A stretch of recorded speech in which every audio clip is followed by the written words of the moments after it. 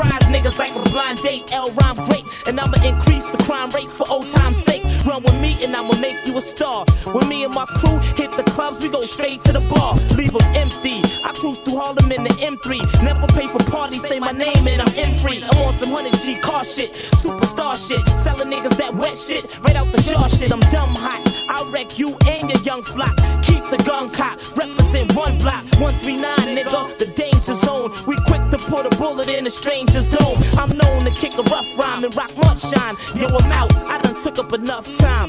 We out, no doubt, you know how we do. Flamboyant for life. And we are live here at the HotBox. Woo, that's right, you guys. We actually have a deaf-mute convention in here. Listeners at home, they are waving their fucking little hands around right now. So happy to be here, everybody. We are here in the fabulous Ming Lounge in the lovely and historic Republic Cafe, you guys. So we're going to fire it up tonight, but for those listening at home and for those who are new to the room, coming all the way to us from the great, fabulous state of Utah. Woo! Is that correct? Yeah, did I talk to you online? Yes. What's your name? Jordan from Utah. Are you from Utah? There we go. Exactly.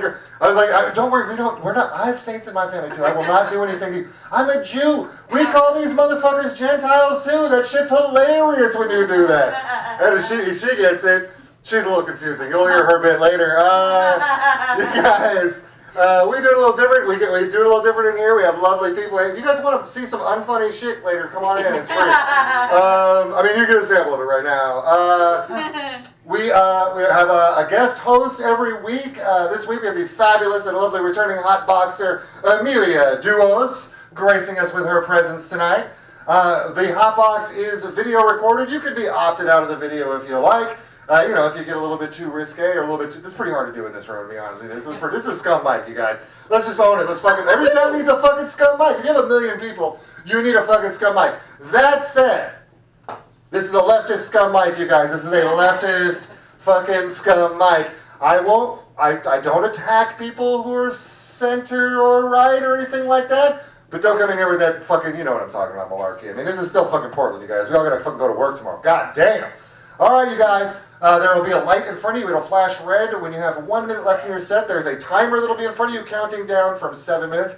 You don't have to do the full 7, but you're welcome to do it. Stretch your legs, man. Get good. Get the time together to do the showcase that nobody's going to put you on anyways, you guys. Oh, my good. So let's start it off. Let's start it off light. In the news this week, on Thursday, it was discovered that a depressed mother of twins drowned her children in the bathtub until they were dead.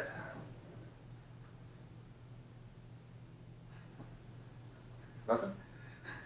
I'm waiting for the punchline. I'm just saying, she really killed that set, you guys. You know, too soon? Too soon? Actually wrote another punchline for that I completely forgot, you guys.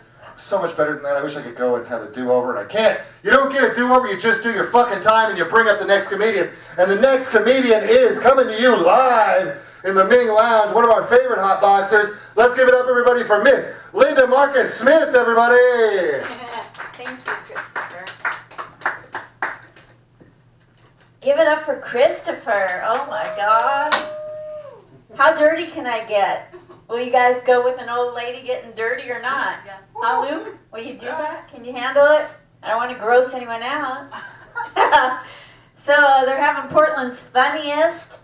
I didn't go and try out for it, mostly because I was too damn depressed and sick. But I thought about doing it because I thought it was Portland's Punniest. I read it wrong. I could really rock that stuff, right? As an old person, that's what you want to hear, right? You don't want real jokes from an old person, do you?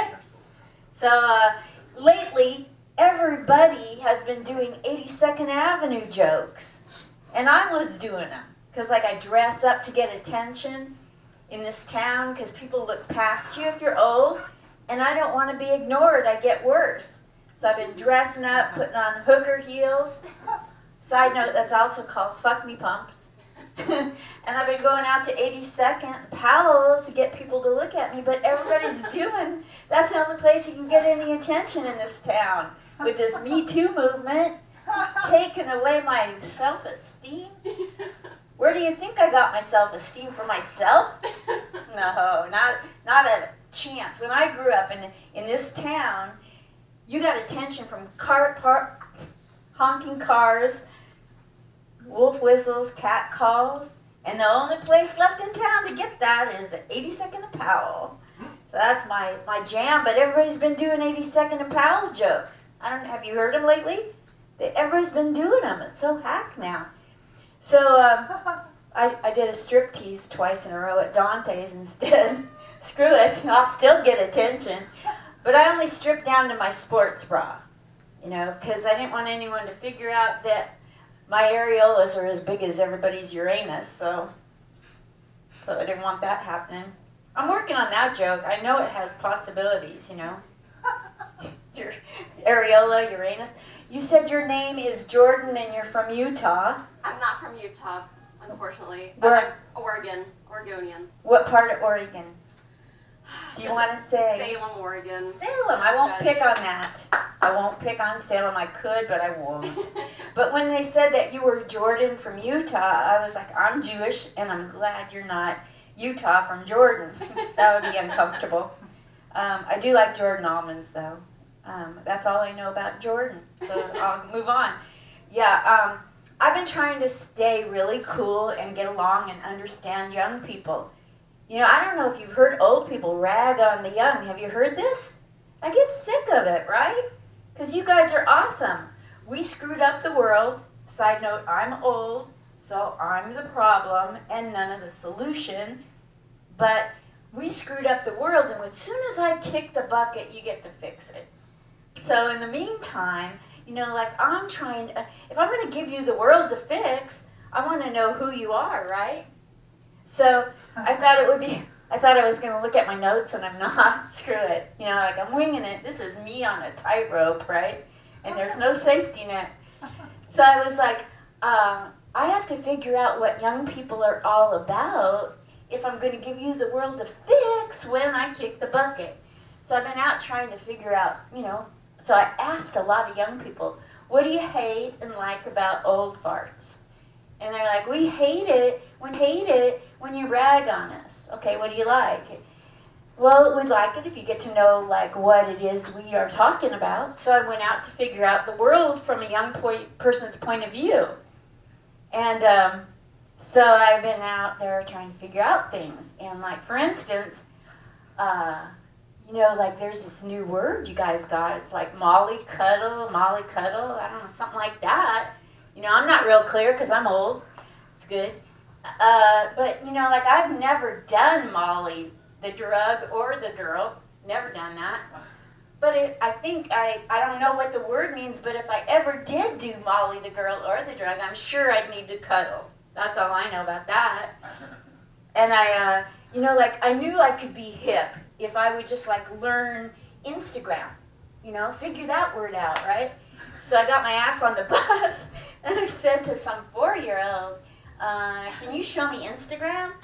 And, you know, I wound up 3 days later in a back alley with a high schooler and with my tits in the air. And like, I should have had a warning because in my day, if you went to a party and scored Coke in the first 5 minutes, that was your Instagram, but I was clueless. I wanted to learn Snapchat, right?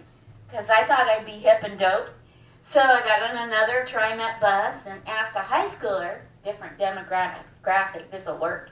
I said, hey, can you tell me about, you know, Snapchat? And the bus driver stopped the bus. He was like, and he started talking about it. I'm like, oh, snap, he wants to chat. That's about it. That's all I can do with your hip words. But I figure that I'm getting hip, woke, and dope from all of this education I'm giving myself, and I can relate to you, Luke, much better. Get more laughs out of you once in a while. And so I think I'm becoming hip, woke, dope, and AF. I'm getting AF. Yeah, and that kind of negates a whole hip, woke, and dope, don't it? You can go right through. Yeah, you're a sight for sore eyes, I'll tell you that. People. I like looking at umbrellas that are lit. That's awesome. Is this my close-up, Mr. DeMille. And I have 44 seconds. I'm not going to give a second back to the room. No, I'm kidding. I'm Jewish, so I'm tight with time, too. That's about my time. I'm Linda Marcus Smith. Thank you. And I don't know where the host is. Is that you? I wish I had half your body. Actually, I do. Yes. Thank you. Let's give it up for Linda Marcus Smith. Alright, it's my first time hosting. I wanted to wear something that would kind of go with the aesthetic, but I didn't have anything that matched tall carpet. So I splashed some soy sauce on myself and put on my tightest pair of pants. I'm pretty sure my butthole's white, they're so tight. Definitely cutting off a pump or two. I thought about being a dancer and, you know, all these girls are wearing butt plugs at work. None of them even have ass sacs, so I don't understand what the fuck they're doing. They're just afraid to show people their hole. So I was thinking, like, dude, they should, like, I should invent some, like, glitter for your asshole, call it, like, piles of glitter. And then I was thinking, like, we should have gum for your butt, call it bum gum, you know, like, do you have any gum? No, but I got some for your ass. Like, then it tastes good, smells good. If you have prolapsed lips, you could probably blow a bubble. All right, so up next we have Trevor Titone. Let's give it up for him, wherever he is. There we go. Woo! Yeah, Linda. Linda, you're going to be an America's Got Talent finalist. Yes. What you got to do that? Yeah. I haven't been here in a while. We have a PA system, actually, and we have a tape stage. This is like the best. Now I know like my limits. So if I fall off, that'll be embarrassing. And then you stand right there. Maybe the mic stand goes there. I don't know. I fucking love this mic. Who here is not a comic? You're not a comic? I'm not a comic. You're not a comic? Yeah. Why are you guys here? I'm really curious. Who comes to this place? Are you just, did you see it online or something? Yeah. Respect. Okay, how about you? I have another open mic that's 4 doors down. This is going on at the same time. Okay. You gotta see it. There we go. Oh, you have an open, okay. Nice. Okay, where are we at? I'm just gonna fuck around for 6 minutes. I got a new job. Thank you, Linda. Thanks. I really wasn't looking for the clap. Yeah, I feel like getting a new job is like just choosing. It's the same as like choosing the type of depression you want. You know what I mean?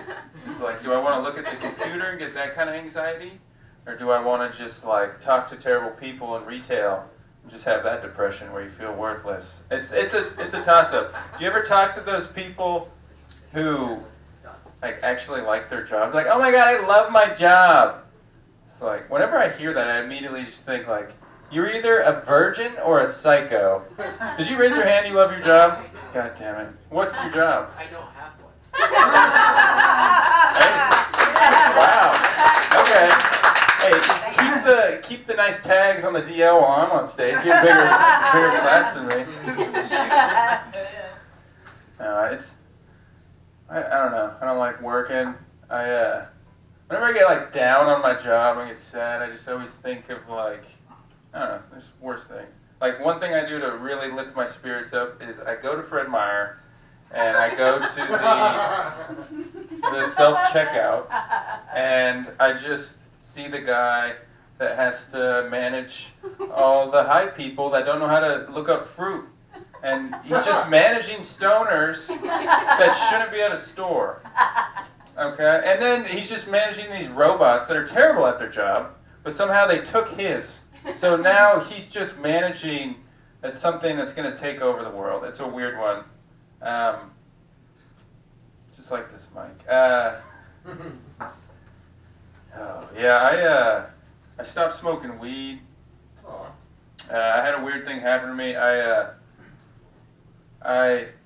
got real high, didn't realize I got in my car, sat down in the driver's seat, and then I threw my keys on the passenger seat, and I was just sitting there.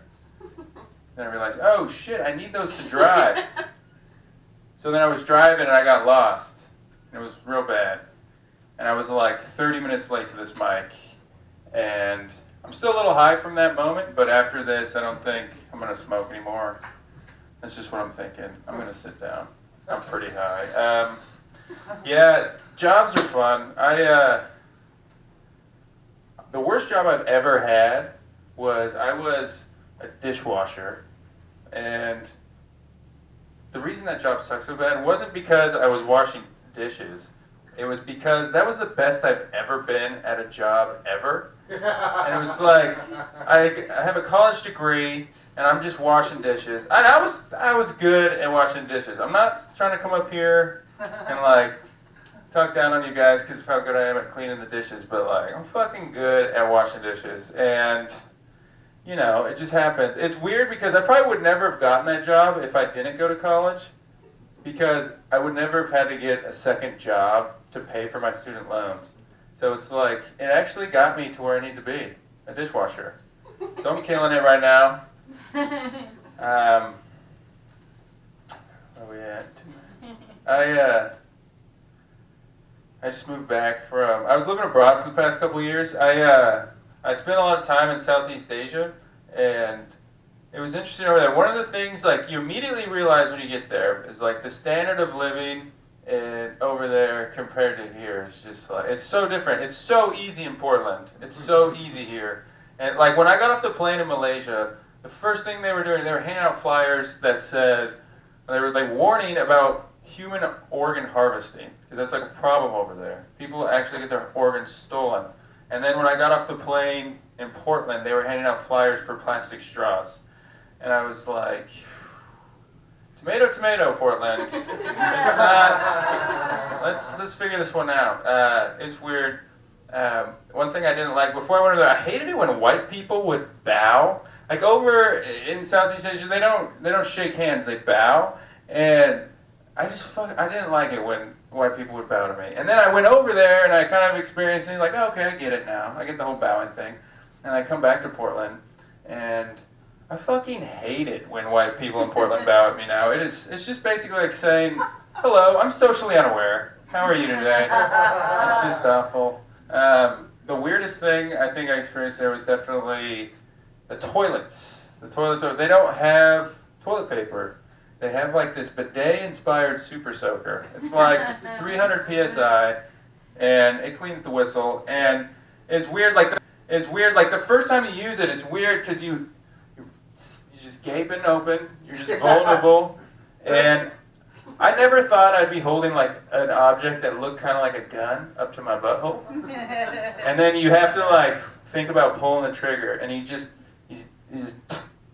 hit it, and like. The weirdest part about it was that it felt so good.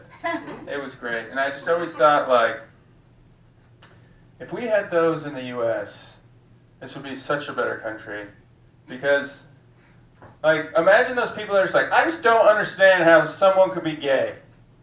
And they just use one of those bidet super soakers for the first time, just pull the trigger, walk out of the bathroom, and like, I understand everything now. That is why my porn categories are all men. It's just the whole thing. All right. Thank you, guys. Trevor Tatone, everybody! Trevor, I gotta tell you though, the first load that you take in your ass compared to a bidet, you're gonna be really fucking disappointed. People do not produce, like, unless they're in the ropes, unless they're doing the ropes. The ropes is the only natural male supplement guaranteed to provide you with the thick, ropey loads that they're named for. Ropes. Look it up. Rope gang. Rope gang. You guys, who says there's no such thing as second chances? On Thursday it was discovered the depressed mother of twins had drowned her children the night before. She was described by friends as being hysterical. I don't know. It didn't sound that funny to me when I read the article. Thank you very much, you guys. Too soon? Too soon? It was Thursday. Whatever. It was Thursday. I love coming into the HotBox, you guys. I love coming in here to the Ming Lounge, riding the bus in, and coming back to driving by the concert venue and playing kind of a guessing game at how old is the band at the concert venue tonight. And I can always tell when it's an old band because the women out front look like the kind of hookers I could afford. Thank you very much. Let's give it up for the old prostitutes. There's no retirement, but there is a Hall of Fame. I keep it in my place. You can come by and look at it. I charge a nickel, which is what the old prostitutes also charge. Let's come out for bat days. Bring the kids. Coming to the stage. Speaking of bringing your kids, he's kind of one of my comedy children. Although I haven't molested him yet. This is true story. This is true story because I have a joke about when I was a kid that I was the beneficiary of molestation. I got, and he said, statistically, he says, when I came to your house, the first time I came to your house, I thought you were going to molest me. And then you didn't. And I said, and then you just came back, and it's like, yeah, it's just like, I just kept trying. Let's give it up for a guy who won't stop trying. Mr. Kevin Perez, everybody. Yeah. So gay, dude. No, yeah, I went to his house. I thought he was gonna molest me, and I just kept on going. And he's never done it. I even slept at his house, and he still didn't do it. It's weird. I don't know what's wrong with me. I'm gonna start with some shit that I just thought of. So it's totally cool to like jerk off to a 20-year-old Instagram page. That's chill. But it is fucked up to scroll down and jerk off to pictures from 2013, though. So, yeah. You guys ever run into your crush at the grocery store while you're in the middle of trying to steal some cheese? So embarrassing. And your heart rate goes up and you're already shoplifting, so by the time you get out of the store, the cheese is all melted. You got cheesy balls for the rest of the day. I know you guys ever had this problem. That was some other stuff. I don't know, it's all messed up. Yeah, what the fuck? Trevor was talking about straws and shit. Fuck, I didn't catch the whole thing, but it's kind of weird that, like, in the middle of, like, a shitload of Mexicans getting, like, deported, like, and it's really fucked up, that people will be like, yeah, but what about the straws? And it's like, what? It's like, there won't be an earth to get deported from. If you don't fucking stop using plastic straws, apparently that's what the fuck some people care about. I never once gave a fuck about using a straw. I don't think I should. I didn't even give a fuck when I was at school. They show you those fucking sad pictures of like geese and shit with the six-pack thing around their neck. Fuck that geese. Fuck those turtles, dude. I don't care about turtles. When I was in Mexico, I had turtle eggs. And it's like a delicacy out there, but it's super illegal to eat turtle eggs because of the whole like extinction in the straw issue. It's all fucked up. But the thing is, I really enjoyed them. They were pretty good. But my uncle bought me a dozen of them, and then like I had 3 while they were hot, and it's nice. You like take them, you like poke them, and then you put hot sauce, salt, and some lime in it, and then you squirt it into your mouth. And then like halfway through, they were lukewarm, so it just felt like taking lukewarm cum shots. Because it's like a yolky thing, and you squirt it into your mouth, and then eventually by the last bite, which is cold, cum running up your mouth. And I had to finish them because it'd be disrespectful if I didn't take all those yolks. It's just like sucking a dick, I would guess. Kind of disrespectful to not swallow. I don't know. I don't mind if girls don't swallow. It's chill. I don't know. I keep thinking about how gross my dick is because I don't know if any of you guys are fucking circumcised or not. How many uncircumcised boys we get out here? Right? My man. No, but like when I pee, like there'll be a little like dribble of pee on it. And this is gonna be super TMI. This is gonna be really weird to talk about. It's already not that weird, but anyways, I'll like get a little piece of toilet paper and like I'll just like wipe it down and like, all right, cool, I'm good. Because if not, that little like drizzle will come out into your pants. But the thing is like, whenever I shower or like whenever I'm just playing with my dick, I'll like pull the hood back and there's like little gross toilet paper remains in it every single time. It's really nasty. So I'm thinking about getting circumcised to remedy the issue. So if any of you guys know a guy who's down to circumcise like a 28-year-old, just let me know. That's a weird question to ask though, right? Just anybody say, hey, you know a guy who could circumcise me? No, I think it'd be cool. I think my dick would definitely look bigger if I got it circumcised. Whenever I look at like dicks on porn, I mean, that guy's got like a huge dick, and I'm like, it looks the same size as mine though. Like, yeah, but he's just like circumcised, so like the mushroom thing is like out more. I don't know. What do you think? Is like, okay, yeah, it's weird. I remember the first time I saw a circumcised dick. Was like, this is before I watched porn. Me and my homie were like really young, and we went swimming at a creek. And he's like, can't have any underwear, so I can swim in his underwear. So he just swam naked, which was like chill with me. But his dick was uncircumcised. It looked so weird to me. I asked him what was wrong with his dick. I was like, there was no jokes on that. It was just a little anecdote. I wanted to share it with y'all. You guys ever fuck a hot 20-year-old and then it turns out to be two 10-year-olds in a trench coat?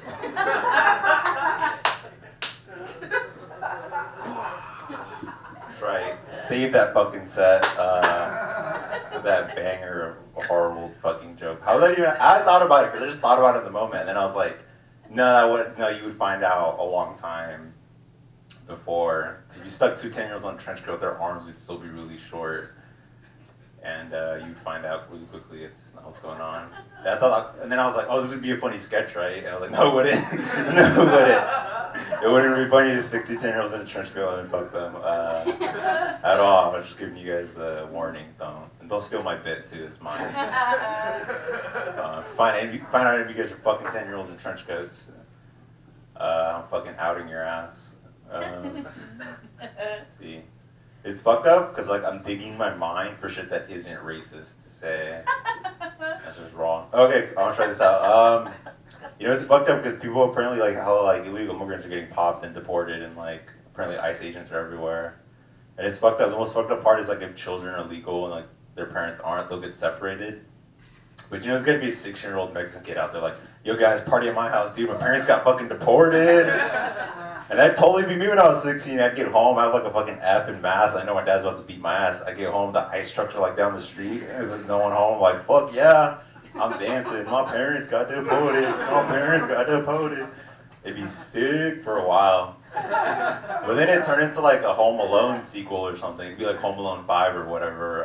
My parents got deported. And then instead of like Harry and Marv, it would be like just ICE agents trying to break into my house and take me to like fucking CPS or something.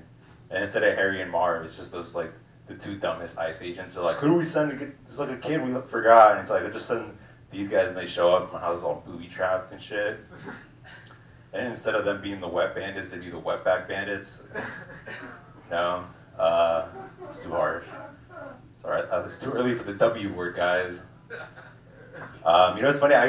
Trevor used to wash dishes as well, but I was fucking terrible at it. And all the Mexicans would make fun of me because they call me seco in Spanish, which means dry. Because they were calling me a dry back because I wasn't good at manual labor. And it was like the worst burn I'd ever gotten. And this has been my time. You guys take care. Bye bye.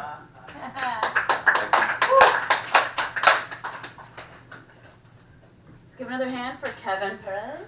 That's awesome. Alright, so growing up, I always wanted to be a Bond girl. Like, it's just a dream. They went nowhere, but something I kind of always wanted. And then the last few movies, I was like, you know, like, I'm gonna cancel that. I don't want to be a Bond girl for a geriatric cancer patient. It's just fucking disgusting. Like, it just killed the whole vibe. Like, how I thought he's supposed to stay good looking, not just try and progress into older, disgusting manhood. Exactly. Yeah. All right. The other day, someone was like, "Hey, do you have a headshot?" And I was like, "No, but I've had someone put a gun to my head several times and almost shoot. Does that count?" A few fun facts. Guzzling Roundup is just as detrimental as watching The Bachelorette. There's this product out that seems to be all, I don't even know how to say this. So Poopery, you guys know about it? You've seen the commercials are pretty fucking funny.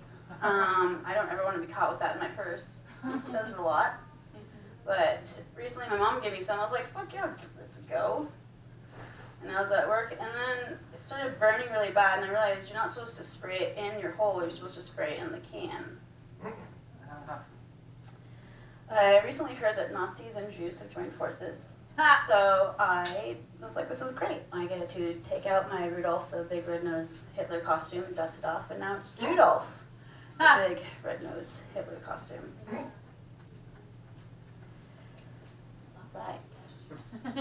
So up next we have Luke Maurer. Yeah. Give him a hand. Yeah! Yeah. Hey, what's going on, Ming Lounge? Full room here. Alright, cool. Yeah. So, I am a nerd. That's how I identify. That's what's going on with me. Always been one. Like, from birth. came out that way.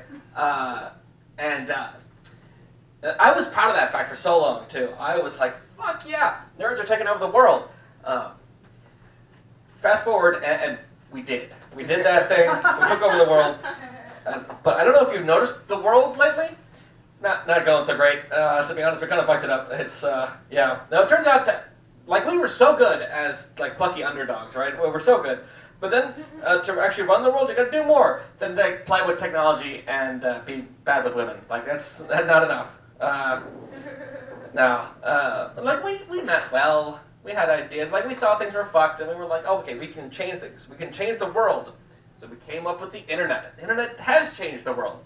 From one where the media is run by GE and News Corp into one where the media is run by Google and Facebook.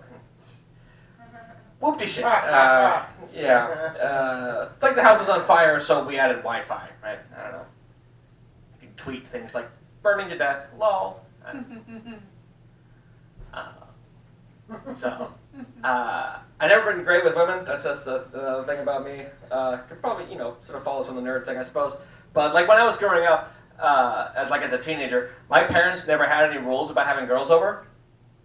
For the same reason they didn't have rules about time travel. Or securities fraud, right? It's just not. Gotta have a rule for everything. We also didn't have a sign saying no orcs allowed out front.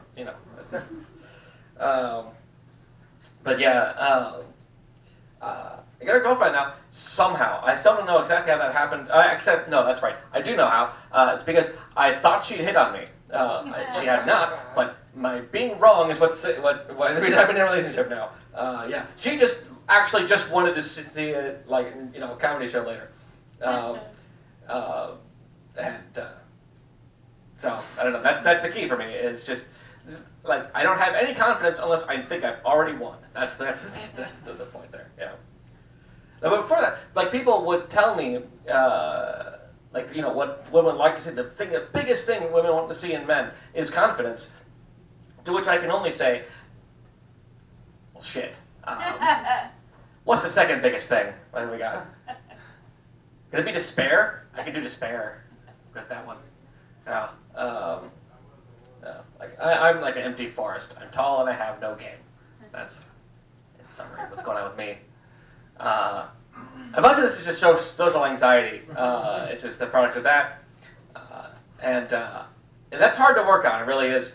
You just, scared of shit.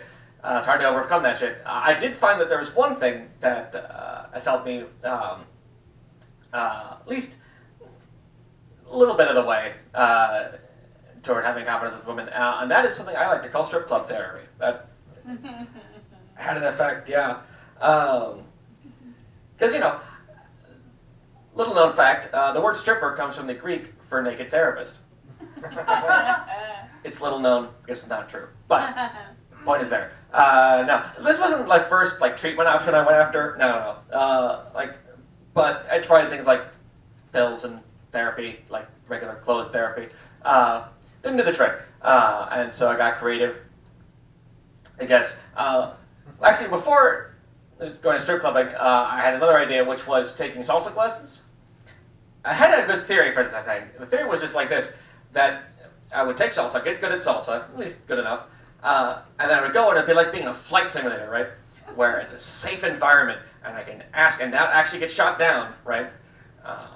But I have it like a simulation of dating.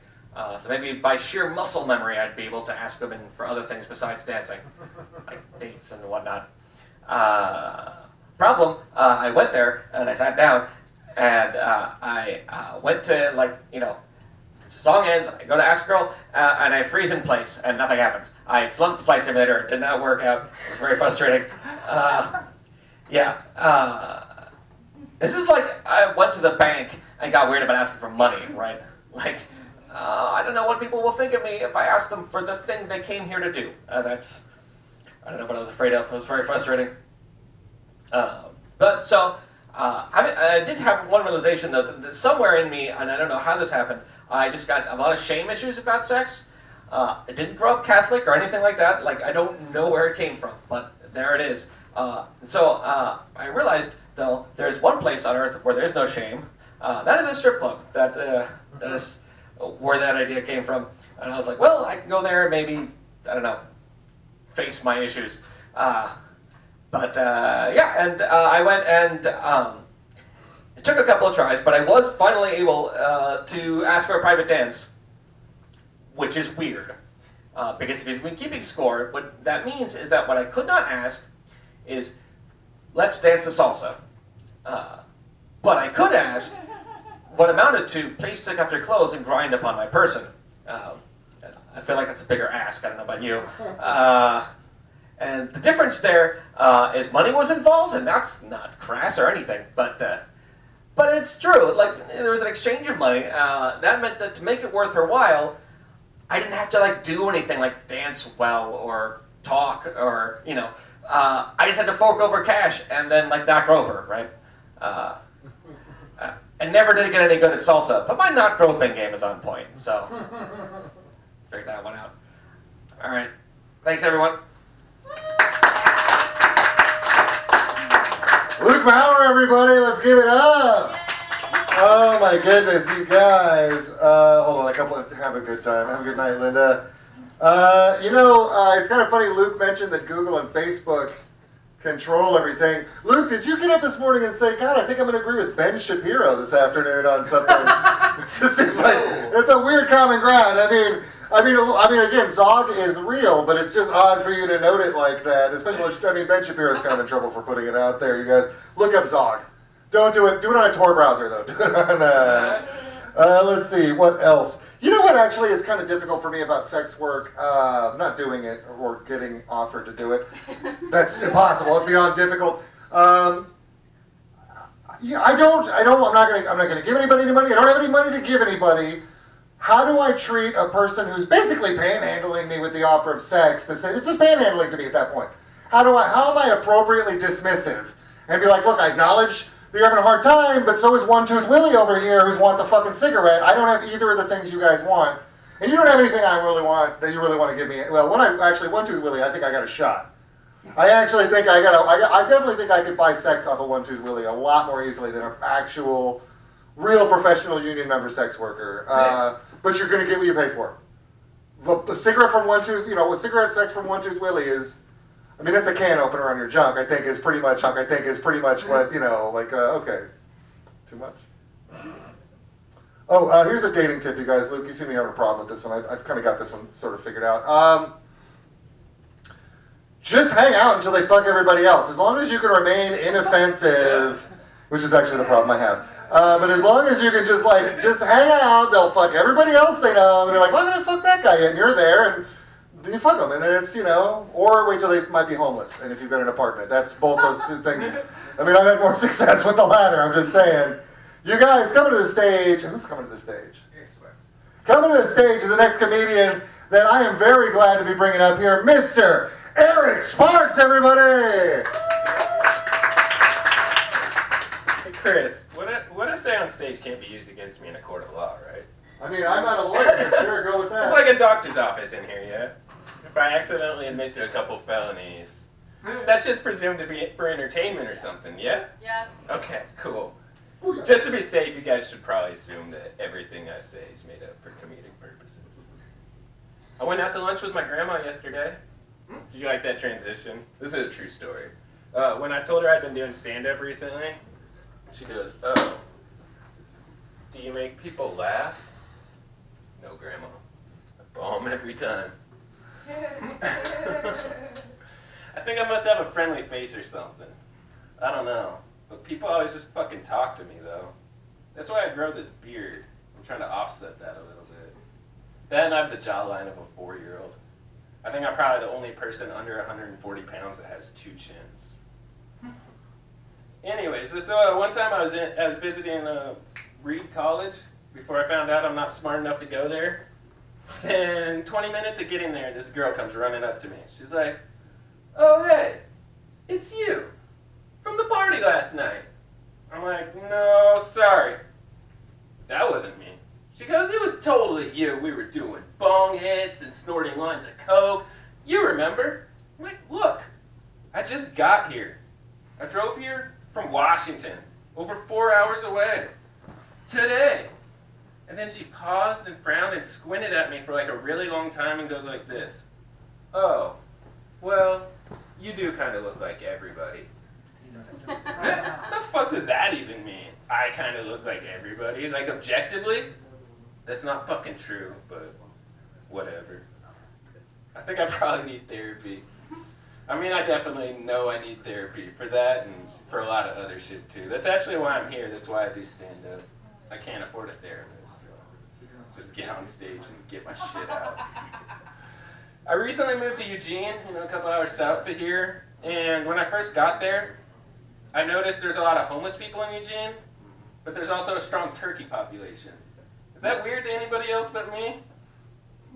Sometimes my brain makes these connections. Like I'm walking by a turkey and there's 3 homeless guys there. I'm like, yo, you're about to get jumped. But the turkey never seems worried about it. I'm not actually sure there's a lot of homeless people in Eugene, though. When I first got there, I thought there was, but also everybody in Eugene dresses like they're homeless. It's way harder than I thought to tell who actually sleeps with a roof over their head. It's easy to tell who does drugs, though. Fucking everybody. Everybody in Oregon does drugs. It's only in Oregon when somebody says they're sober, it means they just smoke weed. Yeah, that's right. That's why you guys got a little scraggly little nug on the license plate, right? But that's a true story. How I thought of that joke about everybody smoking weed in Oregon, I was smoking with this old lady the other day. She hits the joint twice. She goes, oh shit. I said, what?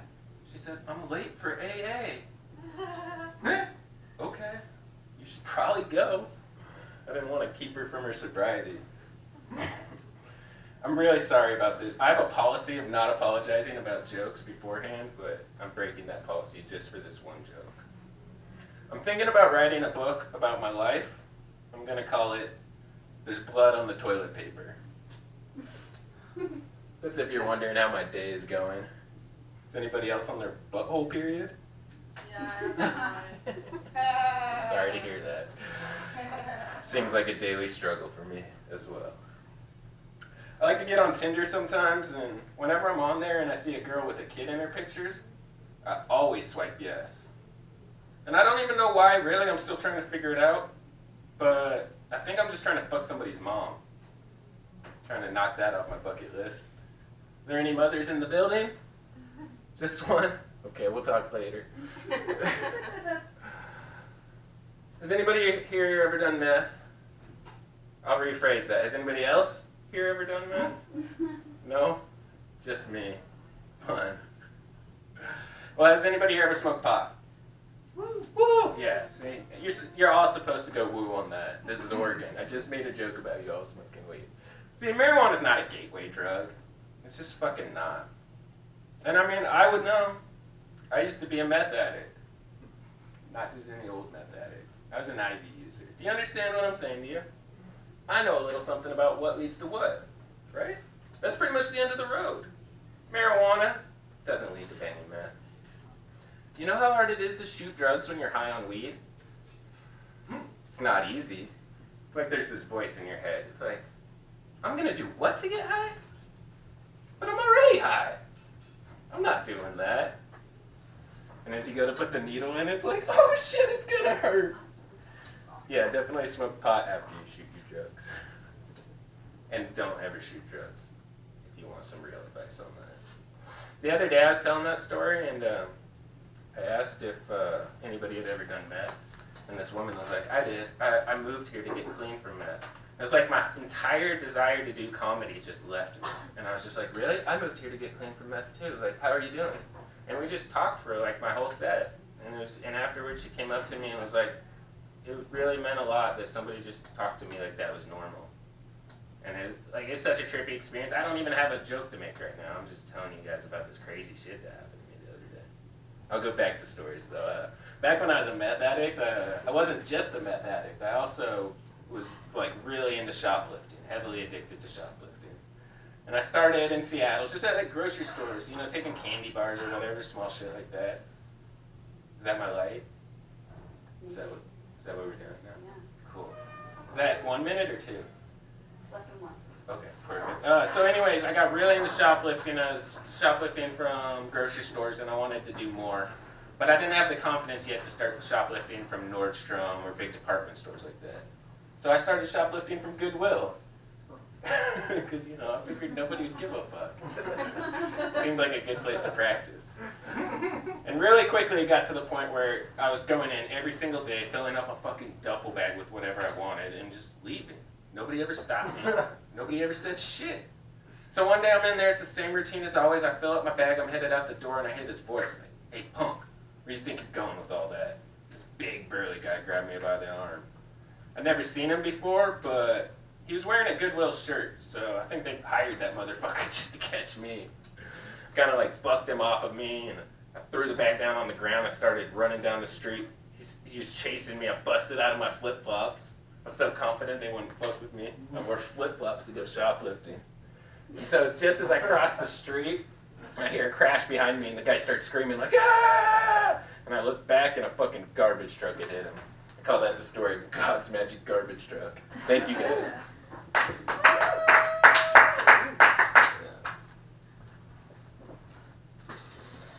All right, let's give it up for Eric Sparks and his sweet pants. All right, so, you know, stripping, I'm a stripper, and it is very therapeutic. We do a lot of work with people, and I'm pretty sure if therapists actually took their clothes off when they were doing their job, they'd probably have a higher success rate. The other day I was in the bathroom, and I kind of thought of something. I was like, you know, lingering on the john with shit on your ass is no different than puking and not wiping your face off until you put your phone down. Recently I decided that I was like, you know, I tapped out on the whole weed thing, I'm done with it, my receptors are full. So I was like, what am I gonna do with my fucking time? So I took up fucking local politics. Primarily Portland City Commissioners. I fucking hate them. And the Portland Bureau of Transportation. Like, what the fuck is going on with our fucking infrastructure, dude? My apartment, I watch the fucking, like, Fremont Bridge and 405 every day, because I like to watch people stuck in traffic. And I just sit there drinking my tea, and I'm like, fuck, this is so fucked, I feel so bad for them, like, I'm so glad I'm here right now. It's attitude of gratitude. And, one of them said that their goal was to reduce traffic by 30%. Well, no, you're just fucking pissing drivers off by 100%. If you think that filling in all the, you know, extra lanes with bike lanes and greenways and whatnot is going to reduce traffic, and then telling us like, oh, if you're stuck in traffic and you're upset, just remember you are the problem. It's like what the fuck? Do you think that you just like, you take away all the parking and make everybody hate driving more, that we're just going to like just teleport to where we need to go? Doesn't make this totally illogical. The other day, Portland Bureau of Transportation posted saying, you know, one of the trickiest driving maneuvers is getting safer in Portland is to turn left. I was like, what the fuck? You just took out lanes so people could figure out how to turn left? Like, they should know this. They got a fucking driver's license. And now we're pandering to these motherfuckers who can't turn left. Like, congratulations, guys. You guys, this bureau deserves some orange mocha frappuccinos. Like, I'm just grateful you're not teaching your children how to read good. Cornelius Pass kind of sounds like a porno. So I was just putting it out there if somebody wants to take that and run with it. I'd be willing to watch. All right, so up next we have Miss Maddie. Let's give her a round of applause. Thank you. I'll just take her. Hello. Wow, it's fucking lit. Okay, let's see. So I just told my friend I used to have the coolest buck teeth, and I didn't even get a say when my parents had them cut down. So I 100% get why you're mad you're circumcised. So whenever I see that sign, baby on board, my mouth starts watering, because now I'm thinking about charcuterie.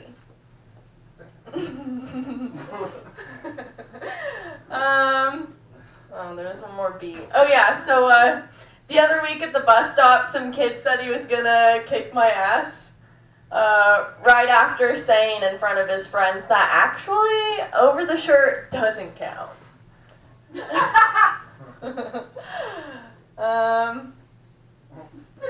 Oh, the concept of doing bonkers, right? We give up all our money for Coke, but then we need that money to actually do the Coke. It's as dumb as that ladyfish who gave up her voice to tell Prince Eric she wants him. Okay, that joke is not working. So I've decided that I'm gonna let myself go because no one's gonna care if I'm pretty when the robots take over, right? Like, can you imagine me primping myself during the robo-apocalypse, just trying to retain some normalcy in a world of chaos? Oh my god, I forgot the punchline. Oh, trying to retain some normalcy in a world of chaos? Like when a mom and dad schedule sex. Okay, yeah. No, I like that joke. I just fucked it. So, let's see. Oh, you know that thing when you're laying with your dog and you think, is it wrong I'm naked? But then you realize you're being crazy. Because to fur babies, we're always naked. Okay. Anyone in here a plant lover? Yeah. Yes. One of my plants is sick, and my friend said it helps to talk to your plant. Hard pass. Okay. I'm not trying to get stuck in an infinite loop of, and again, I also love water. If I could please get everyone's help for like this next bit, please. So everyone look to your left. Everyone look to your right. I have hemorrhoids. And I went to the hemorrhoid clinic, and while the lady doctor was down there digging around, talking me through things, I did the cringiest thing ever. I replied, "Okay, Mom," which was so weird, because I call my mom Kelly.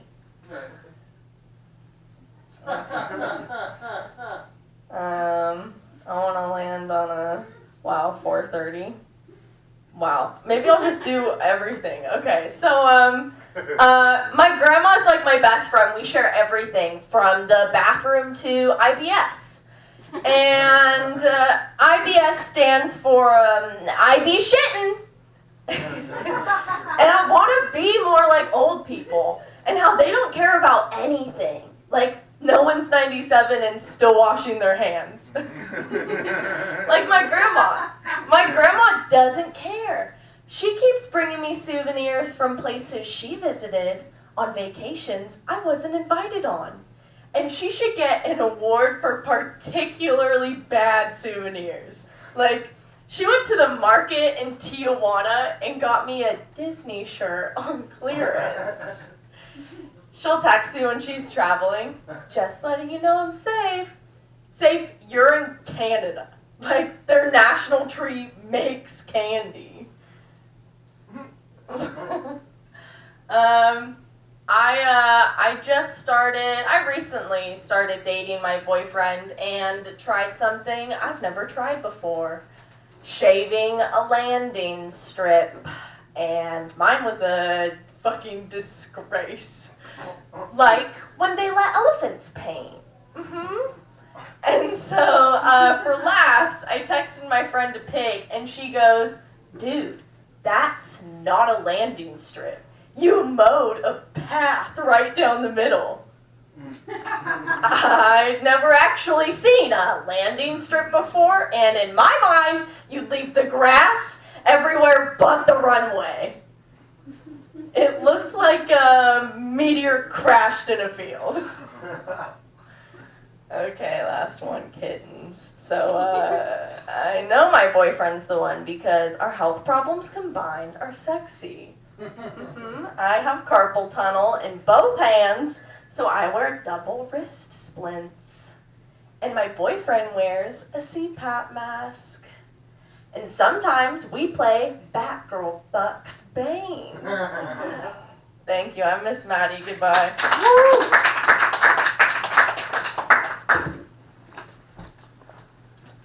Miss Maddie, everybody! I want to first of all, let's just give it up. Let's just give it up for this audience. All two of you are making it sound like three people in here, and it is fucking incredible, you guys. Damn good stuff. Damn good stuff. Keeping it going. You know, it's kind of interesting. Trevor mentioned, you know, like washing. I've been a dishwasher at work before too, and it is really frustrating. The worst is when you get so good at as being a dishwasher that you get mad at other people for not being good dishwashers. Like, man, fucking Paul sucks at washing dishes. Like, what a shitty thing. That's like getting mad at people for not tying their shoes real good. You know what I mean? And I gotta say, we all, look, your employers are gonna keep treating you like shit, you guys. They're just gonna keep treating you like shit. I mean, you know, Jamie's got the right idea. Don't have a job, first of all, smart lady. But I figured out why. Because I want to know why your employers are treating you like shit. It's because they figured out, and we should figure out too, they're weeding out all the people likely to come back and work with a gun in elementary school now. So, you know, that's what I'm saying. Don't have school shootings. Have workplace shootings. And actually, let's get some fucking change done, you guys. Coming to the stage is a workplace shooting right to the face of my heart. I don't know. Unscramble that, you guys. He's a good friend of mine. I love him a lot. Let's give it up for Mr. Robert Manel, everybody! What's up, people? Yeah! That's what I was hoping for. Wow, you look a lot like Reese Witherspoon. I just had to... Have you gotten that before? I have once, so. Oh, really? Awesome. Like, right now? Yeah. Oh, okay, sweet. There's a first for everything. I just had to say that. Nice to see you. I hate Reese. No, I'm just kidding. She's cool. Yeah, everyone loves Reese Witherspoon. Yeah, but it's not about Reese Witherspoon tonight, guys. It's about me. You know? And I already forgot my first joke, so that's what's going on with me. But thanks to technology, thanks to 8 little Asian kids that kill themselves, I got it right here. So yeah, now I remember. What's up, guys? I know I don't have this look. I have garden gnomes. I know I don't necessarily look like I do, but that's like how my first joke starts. So I'm just gonna say that. I have these really cool garden gnomes. Anybody else have garden gnomes? There's no sense of community in this room. I'm just grasping at straws to bring anybody together in any sense of the word. Does anyone would think they might want garden gnomes at one point? I got a head nod from, hell yeah, 2 head nods. Sure, yeah, hell yeah. That was the fucking most like cool like bro response I've ever heard. Fuck it, yeah, dude, garden gnomes all the way, man. Fuck yeah, I just want to like do drugs with that guy. I have these really cool garden gnomes. They actually move and talk. You can get them at Walmart. They're called Lost Children. So that's fun. One of them has this really cool feature. If you press his belly button, he'll shit his pants. Thank you. Smiles work too, so yeah, thank you. And they all have this really cool feature that if you yell at them loud enough, they'll clean up the dog poop on your front lawn. So, alright, I think it's time to move on. Yeah, don't call it cops. I feed them and shit, so it's all good. Wow, how has your guys' night been? Okay. I was like, literally, there's like one person missing in the middle that would just like fucking like string everyone together and like a, you know, everyone would be like, there would feel like a sense of unity if there's just one person sitting. Ma'am, sir, would you care to sit right where where the Star Wars ship is? Will blind you probably. There you go. That's a planned bit, guys. You'll see the punchline in a minute.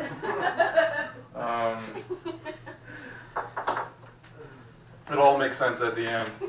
I might forget it, but forgive me, guys, if I'm coming off like a little tired right now. I just got a personal trainer. Yeah, I had to drag him home from LA Fitness. So, yeah, good news, I live in my truck, so I only need to drag him like a block.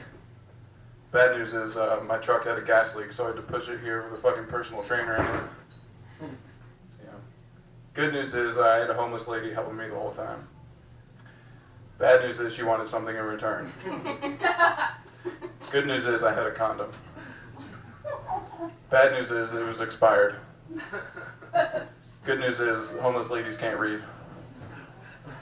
Bad news is it broke during the act. Good news is this guy was there to film it. Fucking, I'm so thankful I could. No, that wasn't actually. See, I told you it would come back, didn't I? No, yeah, where was I? Bad news, kind of broke, guys, when I was having sex with a homeless lady. Good news is there's no way that kid's gonna live. So, yeah, thank you. Yeah, I'm so glad someone laughed at that, because otherwise it might come off as like a plan or something. I don't know. I think I'm just missing my childhood. Anybody else? Missing childhood a little bit? Yeah. Me too. I recently picked up skating to kind of like reconnect with my youth, you know, feelings, and trying to get better. So last week, what I did is I found the best skater at my local skate park, and I tried to copy his movements the best I could, you know, and it's working. Like now I can ollie, I can bypass a plant pantry, and I can 69 standing up. So that's good. That joke is called Mad Skills, Mad Restraining Orders. Thank you. Sometimes I get the feeling that like some people are considering like calling the cops after I get off stage. 1:30, all right.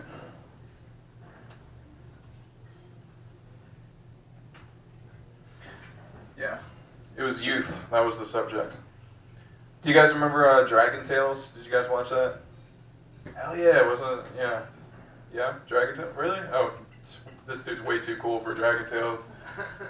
He's like, dude, like, fucking, maybe I'll consider Garden Gnomes when I'm 40, dude, but no Dragon Tales, dude. Not for me. No, I don't remember anything past the intro song.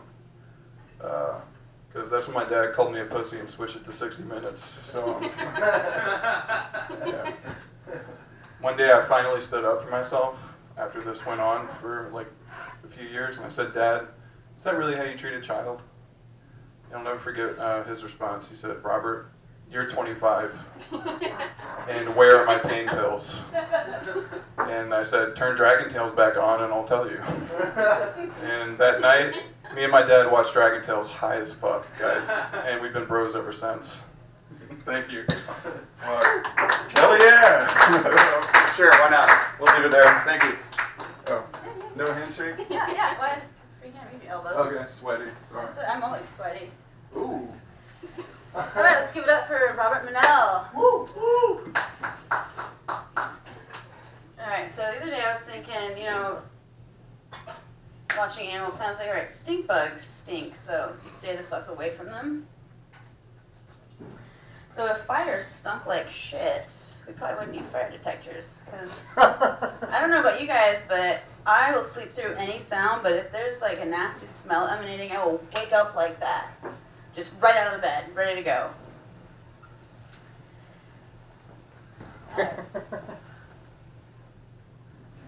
Where was I going with this? Oh, so earlier, one of the gentlemen was at Tatone, was talking about the Asian bomb gun, which one of my friends who was living in Thailand for a while was just explained this to me the other night. And he was saying, you know, looking around at me, he's like, everybody here probably has a dirty asshole because they just wipe with something dry.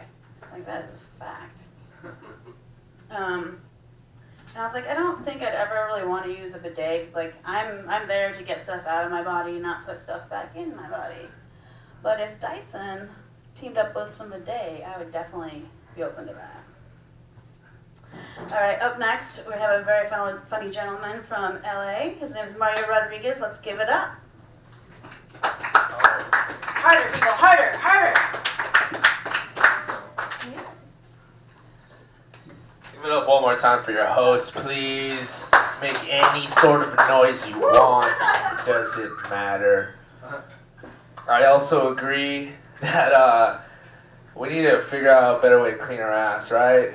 You know what I mean? I think we should, if we called bidets ass baths, Americans would like them. You know what I mean? Just, it's because they're called bidets, it's so whack, you know? Where's the camera at? You hear this? Just kidding. Hello, ma'am, are you a comedian? Are you a comedian? Not very good at it. Oh, you're a comedian. You know, open mics comedy is kind of like sex.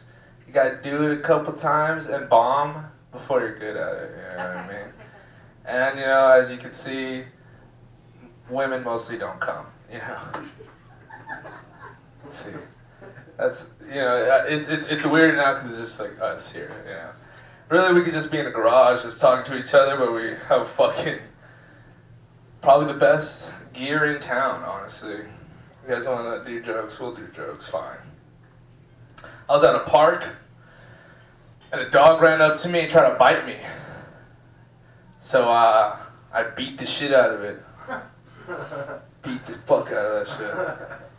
Then the owner came up. The owner was mad, started talking shit. So, had to beat the fuck out of him too, man. And the owner's mom comes up. She's mad, she's yelling, right? And then, guess what I do, dog? I apologize. That's right, I apologize. Because violence isn't the answer. So I have a stepson now. And the best thing about being a father is that father-love bond, right? And if they don't give you that, just beat the shit out of them, right, dude? Right? See, I love Chris's mic because I can do all the jokes like I don't do. I'm a chill dude. I'm gonna do another one. I'm a chill dude.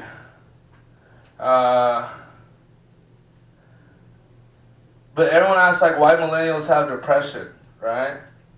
When it, like they act like 9/11 wasn't shoved down our throats as kids. You know what I mean? Like they said never forget, now we can't sleep. You know? Like we grew up during the biggest recession in history, you know? Like what does it do for self-confidence? For self-confidence when things that are too big to fail, fail. You know what I mean? Now we got social media, and it's like a handheld reminder that you're not as hot as you think. You know what I mean? Yeah. Like you're like, damn, I look good today, man. Nope, no. Back to being ugly. Yeah. You know? Oh shit. I got a notification. Just overdrew my bank account. Now Jay-Z thinks I'm a virgin. Cool.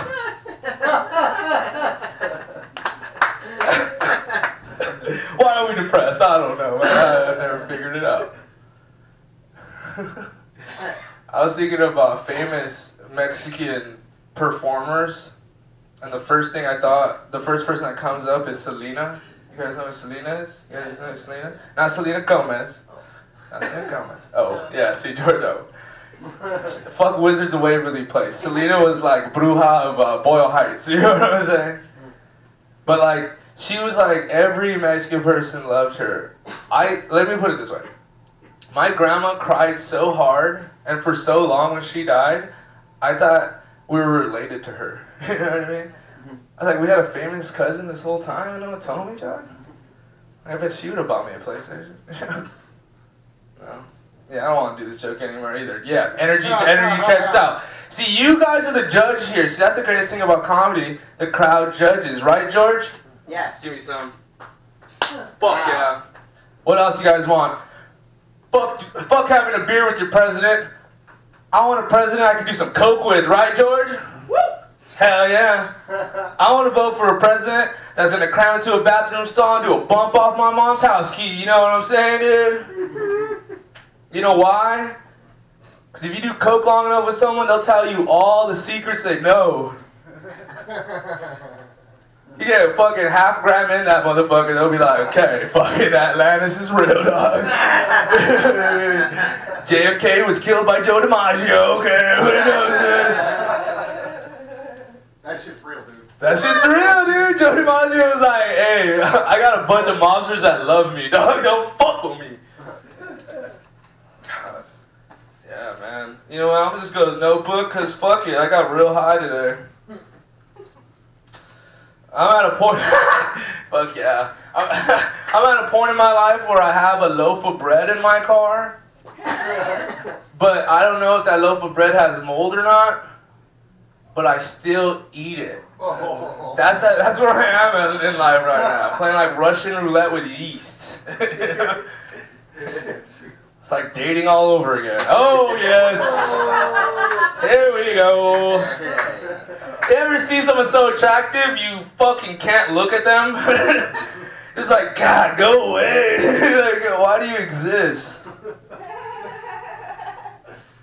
You should have a license to be that attractive. Know your power. Have a fucking... Same vein, right? You ever meet someone where you wish you didn't know English? Like, I wish I was fucking raised in a hole because this would be just noise to me right now. No? Okay. I need to stay out of Pal's bookstore. Alright. Okay, I like this one too. I'm from LA. We're going to have the Olympics in 2028. It's going to cost a lot of money, but to save money, we're going to use homeless people as hurdles. Yep.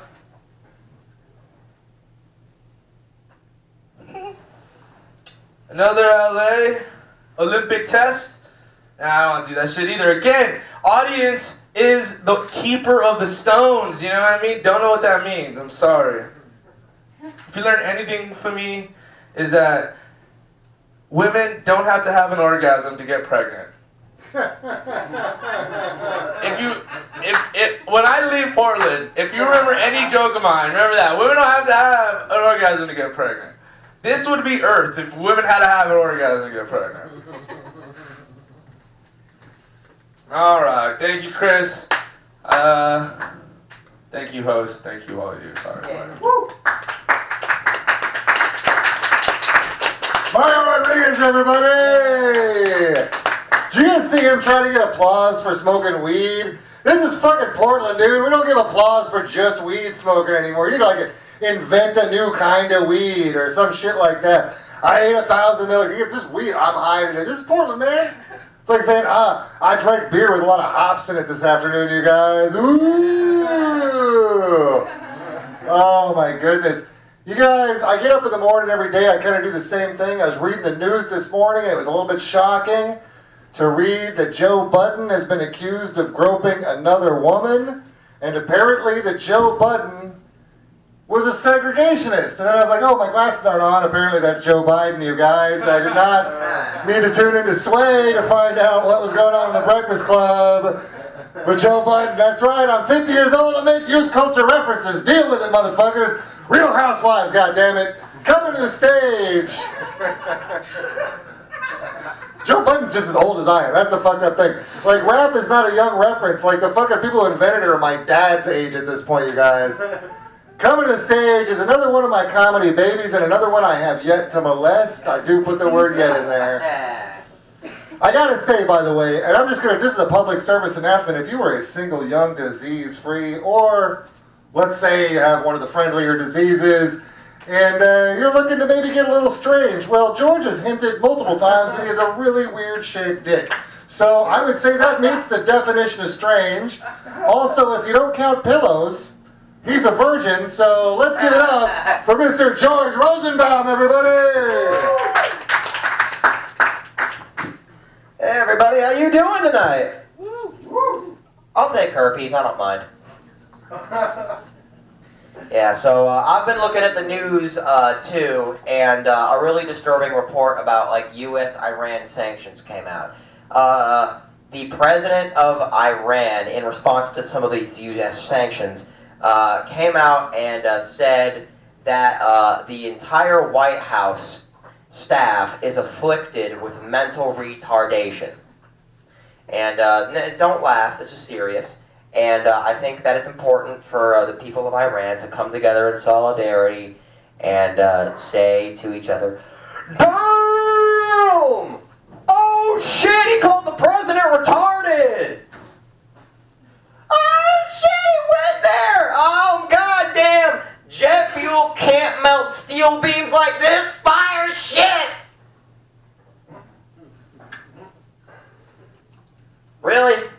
This isn't... Like, even in the third person, this word is not okay. Clap if you know what third person even means. That's not a lot of claps. Oh my god. Yeah, so I'm definitely a virgin, and I hate it when people who are in relationships come to me for advice, because that seems to be the only time that I ever learn about relationships or other people's, is when they come to me for advice, like I'm magically qualified. I mean, before you had a chance to like date me, and it's like, no, you're not ready. But now that you're fucking up in your relationship, suddenly I am ready? Is that how it works? I hate it with especially poly relationships, because I haven't even had mono yet. There we go. Oh, God. So, the first time I masturbated, nothing came out. Am I the only one who's ever experienced, like, for some dudes, it just takes a couple of years for the actual ability to ejaculate to kick in. I didn't get to ejaculate until I was at my grandma's house, and me and my brother and my grandma were all sleeping in the same bed together, and it was like 2 or 3 in the morning. And I do the thing that I don't even know is masturbation yet, and tonight is the night that my balls activate. Don't worry though, I don't come on my grandma at all.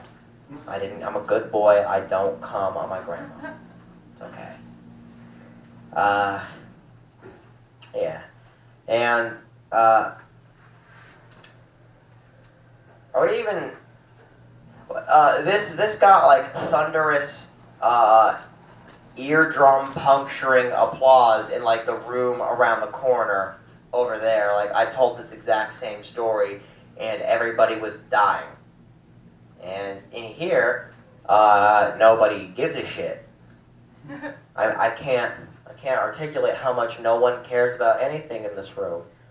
I don't know. I don't know if it's because we're at the end of the list, or if people are scared about these pieces of tape on the floor that seem to be some sort of cue for like bank robbers to come in here and steal like the $7.25 that is in the cash register. Or maybe it's the plastic plants with the Christmas light. Okay, people have probably already made fun of this room. I know that I'm very late to this party. I'm very happy with the umbrella lights in here that bring back fond memories of preparing for a children's photo where my parents forced me to carry a comb in my pocket because they were dicks. Yeah, my parents are not good. My dad is not good people. One time he told me and my brother that the dog was hit by a car, which was a lie, because we left the front door unlocked, and he thought that lying to us about a dead dog and us being responsible for that dead dog would teach us a lesson about home security. And all it really taught me was that I'd never be secure in that home. Like my dad's my dad is like weirdly responsible, and then at other times weirdly childish. Like when my brother was filling out his FAFSA paperwork for his first choice university that he got accepted into, my dad didn't want to sign the paperwork because he was frustrated with the process. So my brother had to forge his signature. And then there was this other time when I got accepted into my university, and me, my dad, and the dean of the university that I was accepted into were sitting together at the same table. And my dad takes this magic opportunity to say to the dean of this college, "Hey, listen, this is my son. I know he went to a school for children with mental disorders, but if you put math problems in front of him, he's really good at it." And I was hurt by that, but also confused because my dad was saying this really in poor taste, inappropriate thing in front of this very important man, and it made me wonder if my dad was the one with autism instead. Yeah. I got a haircut. And I'm happy with this haircut. It does kind of make me look like a lesbian Jim Carrey, or like a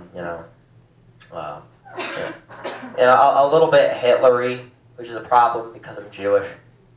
Can you imagine like owing money to Hitler if you're a Jew? That has to be the best feeling in the world. You got Hitler.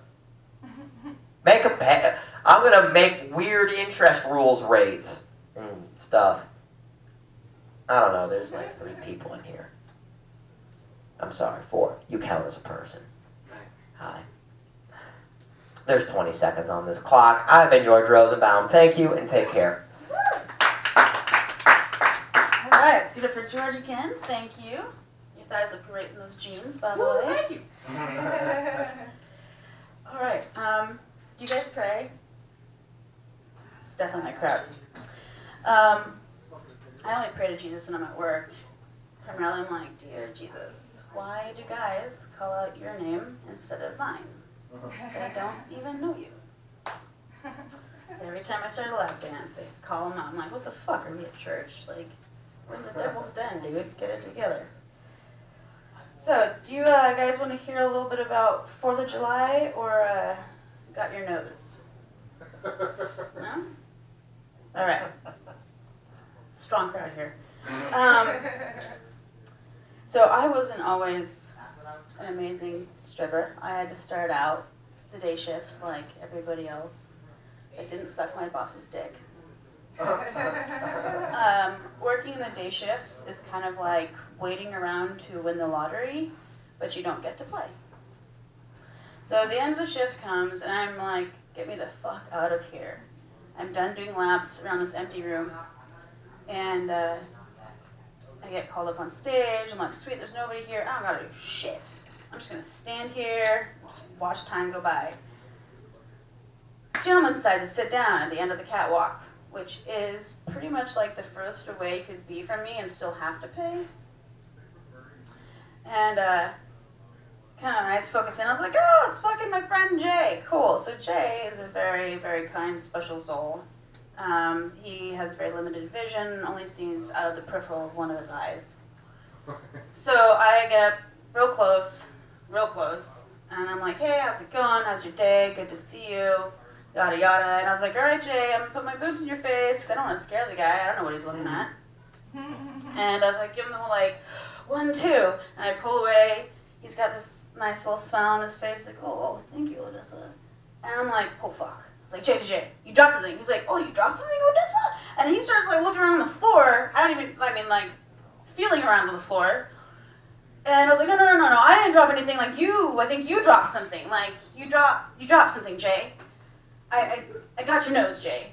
And he's like, oh, so we're both looking down the floor for his fucking nose. Prosthetic nose, people. My ass is in the air, I'm fully naked. At that point, another customer decides to come in and sit down at the stage right directly behind my ass, of course. I'm stressing out. I try to get a hold of the DJ. I'm waving my hand with one hand up, one hand down on the floor. I'm like, dude, please, hey, we need some help over here. Right at the last moment, Jay pops up. He's like, I got my nose! He like slaps it right on. And I had all the blood drained out of my body, and I was like, all right, you know what? I'm going to do something I've never done. I'm going to gather up my few dollar bills I clearly did not deserve and just walk off stage. So, with that, I'm going to introduce Crystal Moore from Boise, Idaho. Let's give it up, please, everybody. I'm actually going to put this. Oh, fun times. That's going to...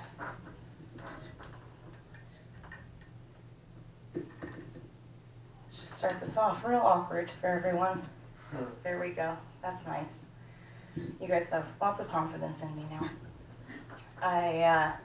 Is George listening? Because I wrote a children's book that I think would be beneficial to George. It's the sex education rhyme we all deserve. Okay? It's called Oh, the Places You'll Home. Okay, do you hear the influence? Congratulations, Ho. Today is your day. You're off to lewd places. You're getting laid. You have brains in your head, you have cum in your balls. You can steer yourself any direction that calls. You're on your own, and you know what tricks you know. And you or the bitch will decide where to hoe. You'll look up and down dicks, look 'em over with care. About some you will say, I don't choose to hoe there. With your head full of brains and your pussy full of prowess, you're too smart to hoe down any not-so-good fellas. And you may not find any you want to hoe down. In that case, of course, you'll head straight out of town. There's no bullshit out there in the wide open air. Out there, things can happen, and frequently do, to people as ballsy and frisky as you. And when things start to happen, don't worry, don't stew, just hoe right along. You'll start happening too. Oh, the places you'll hoe. You'll be on your way up. You'll be having hot nights. You'll bone the high gangsters who pimp in red lights. You won't choke on dick, because you can't even gag. You'll swallow it whole, because you're that kind of fag. Wherever you hoe, you'll be best of the best. Wherever you hoe, you'll top all the rest. Except when you don't, because sometimes you won't. I'm sorry to say so, but sadly it's true. Fuck-ups can happen to you. You can get all caught up in a prick-filled cage. Your hose will fuck off. You'll be left in a rage. You'll come down from that rage with a heartbreaking bump. And the chances are then, bitch, you in a slump. And when you hoe in a slump, you ain't in for much fun. Unslumping yourself ain't easily done. You'll come in places where the sheets are unwashed. Some peckers are wrapped, but mostly they're not. Places you could sprain both your hymen and chin. Do you dare to pull out? Do you dare to thrust in? How much could you lose? How much could you win? And if you hoeing, should you swallow or spit? Or catch it on your face? Or maybe on your tit? Or hoe around back and sneak in from behind? Simple it ain't, I'm afraid you will find, for a pussy with power to make up its mind. You can get so repressed that you'll hoe in disgrace, down long, darkened alleys at a break-dick pace, and grind on an old man's unshaven face, headed, I fear, toward a most unsavory place, the waiting place, for sluts just waiting.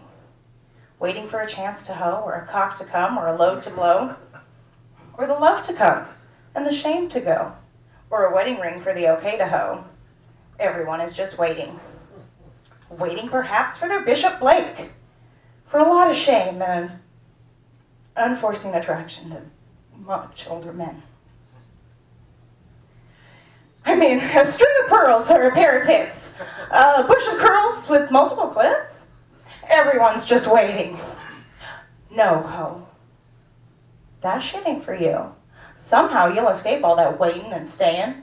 You'll find the hot parties where the pretty hoes playing. With titties flip-flopping, once more you'll ride high. Ready for any peen under the sky. Ready because you're that kind of guy. Oh, the places you'll hoe. There's fun to be done. There's no points to be scored, no games to be won, but the magical things you can do with your puss will make you a shameless object of lust. Meat! You'll be fresh meat as fresh meat can be, with a whole wide world of genitals for you to see. Except when you don't, because sometimes you won't. I'm thrilled to say sometimes you'll hoe lonely games too. Games you must win, because you're playing with yourself, dipshit. All alone, whether you like it or not, alone ought to be something you hoe quite a lot. And when you're alone, there's a very good chance you'll have fantasies that scare you right out of your pants. There are some so bizarre, so depraved, bizarre, and unreal, they'll scare you so bad you won't know how to deal. But on you will hoe, though the bitches in the back be casting shade. On you will hoe, though the righteous assault with shame. On you will hoe. Bitch, you gotta get paid. Onward up many a slippery pole. Though your arms may get sore, your pussy gets pulled. On and on you will hoe, and I know you'll hoe far, and face up to your sex, whatever you are. You'll get mixed up, of course, as you already know, with many strange birds as you hoe. So be sure when you fuck with care and great tact, and remember that hoeing's a great balancing act. Just never forget to be dexterous with your cunt, and never mix up the back with the front.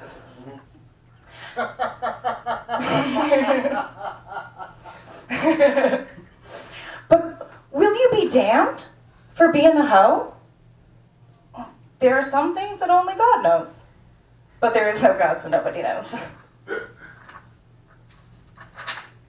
So be your name Stormy, or Stella, or Faye, Samantha Saint, Tommy, or George Payne.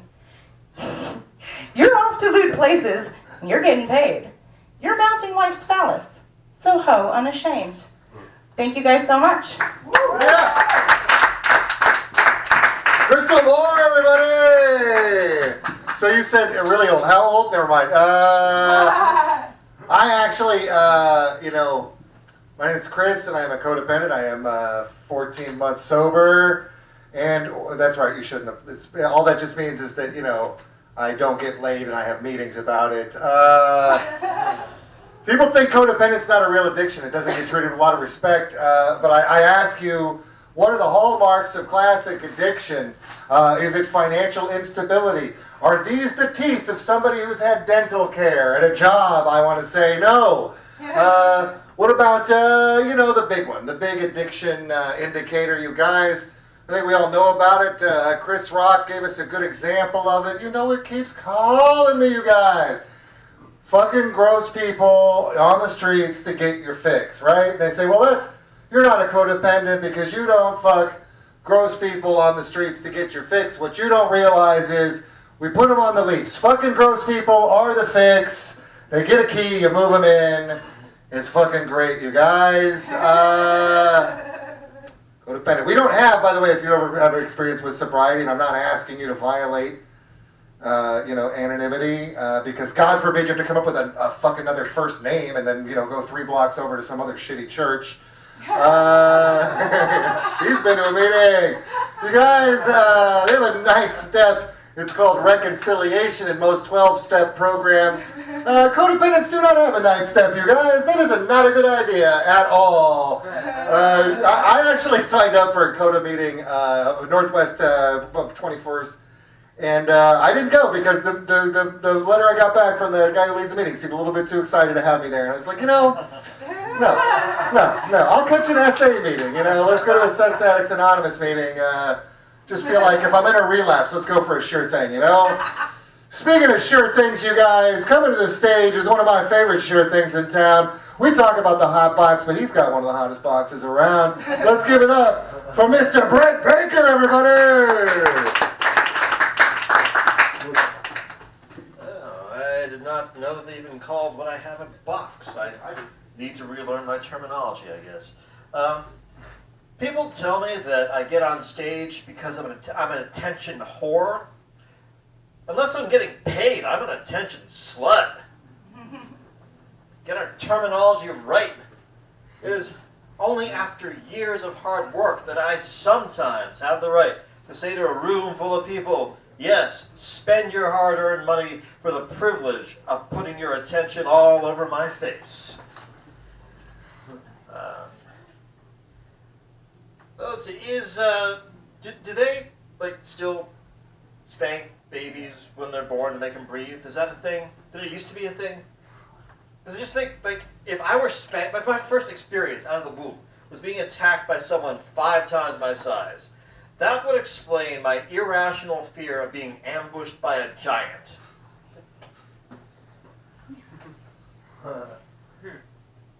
I'm so vulnerable to peer pressure, my cat talked me into doing catnip. Well, he didn't talk me into it. He held out a paw and said, "Would you like some?" I said, "When did you learn how to talk?" He said, "I didn't. I'm just thinking loud." It really undoes your faith in an ordered cosmos when your cat does catnip and you hallucinate.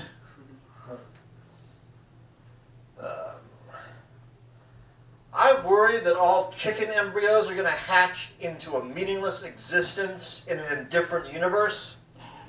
I'm an existentialist.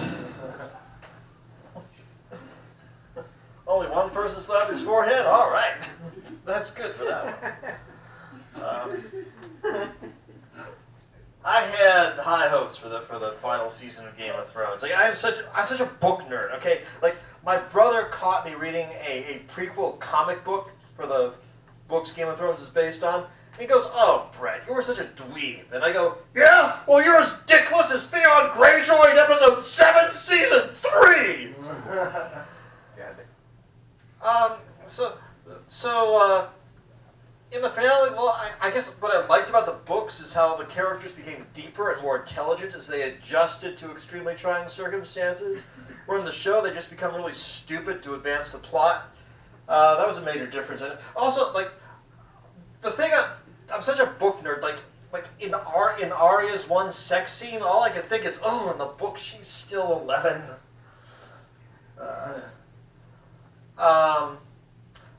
Those religions are like they have a certain mythopoetic power. Like I'm amazed people are not carving faces in trees and worshiping them, or burning little girls to change the weather. Or well, okay, that would be extreme. But actually, in fact, that whole religion sucks. Now that I think about it, everyone who follows the fire guide dies a horrible death after betraying everything they believe in. Never mind. And I've been riffing on this for too long. So.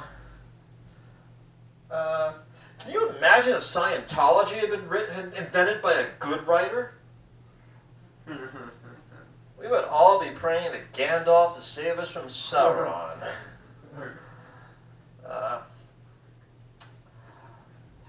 Let's see. You ever just blurt out some random thing that came into your head and realized the sexist brain fart? Like you say, "Hey, I wonder if it's possible to be happy in a harem." And you said it to a radical feminist and professional dominatrix who says, "Sure, but you're not hot enough to be in mine."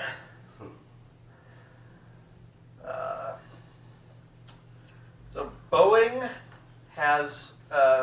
is having trouble selling 737s because they keep falling out of the sky. Prisons are having trouble executing death row inmates because lethal injections are not as humane as we thought they were. So let's fly death row inmates around on 737s. Boeing on the 737. Fly with us long enough and you'll be in heaven. Boeing on the 737. Our motto is, whoops. Boeing on the 737. It's the other death row.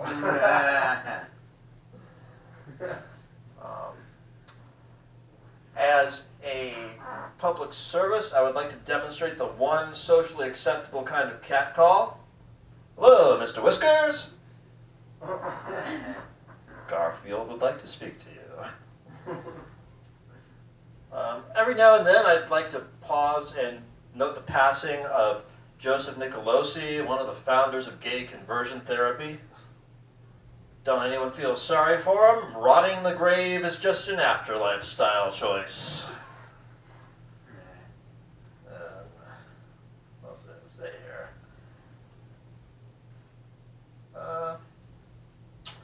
So am I a bisexual if I only have sex by paying for it?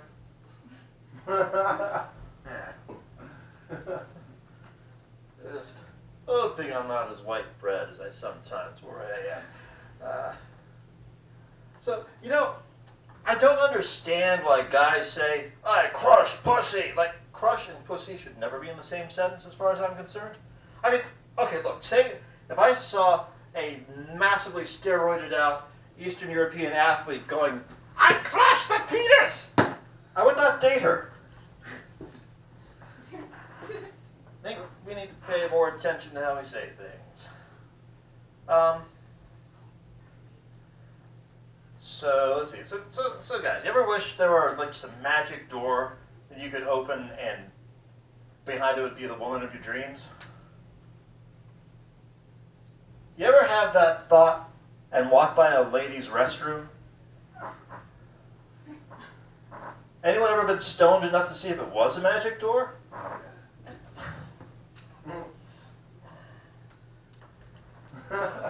Okay, that'll do. Like, I got a chuckle. That's good enough to end on this kind of a night.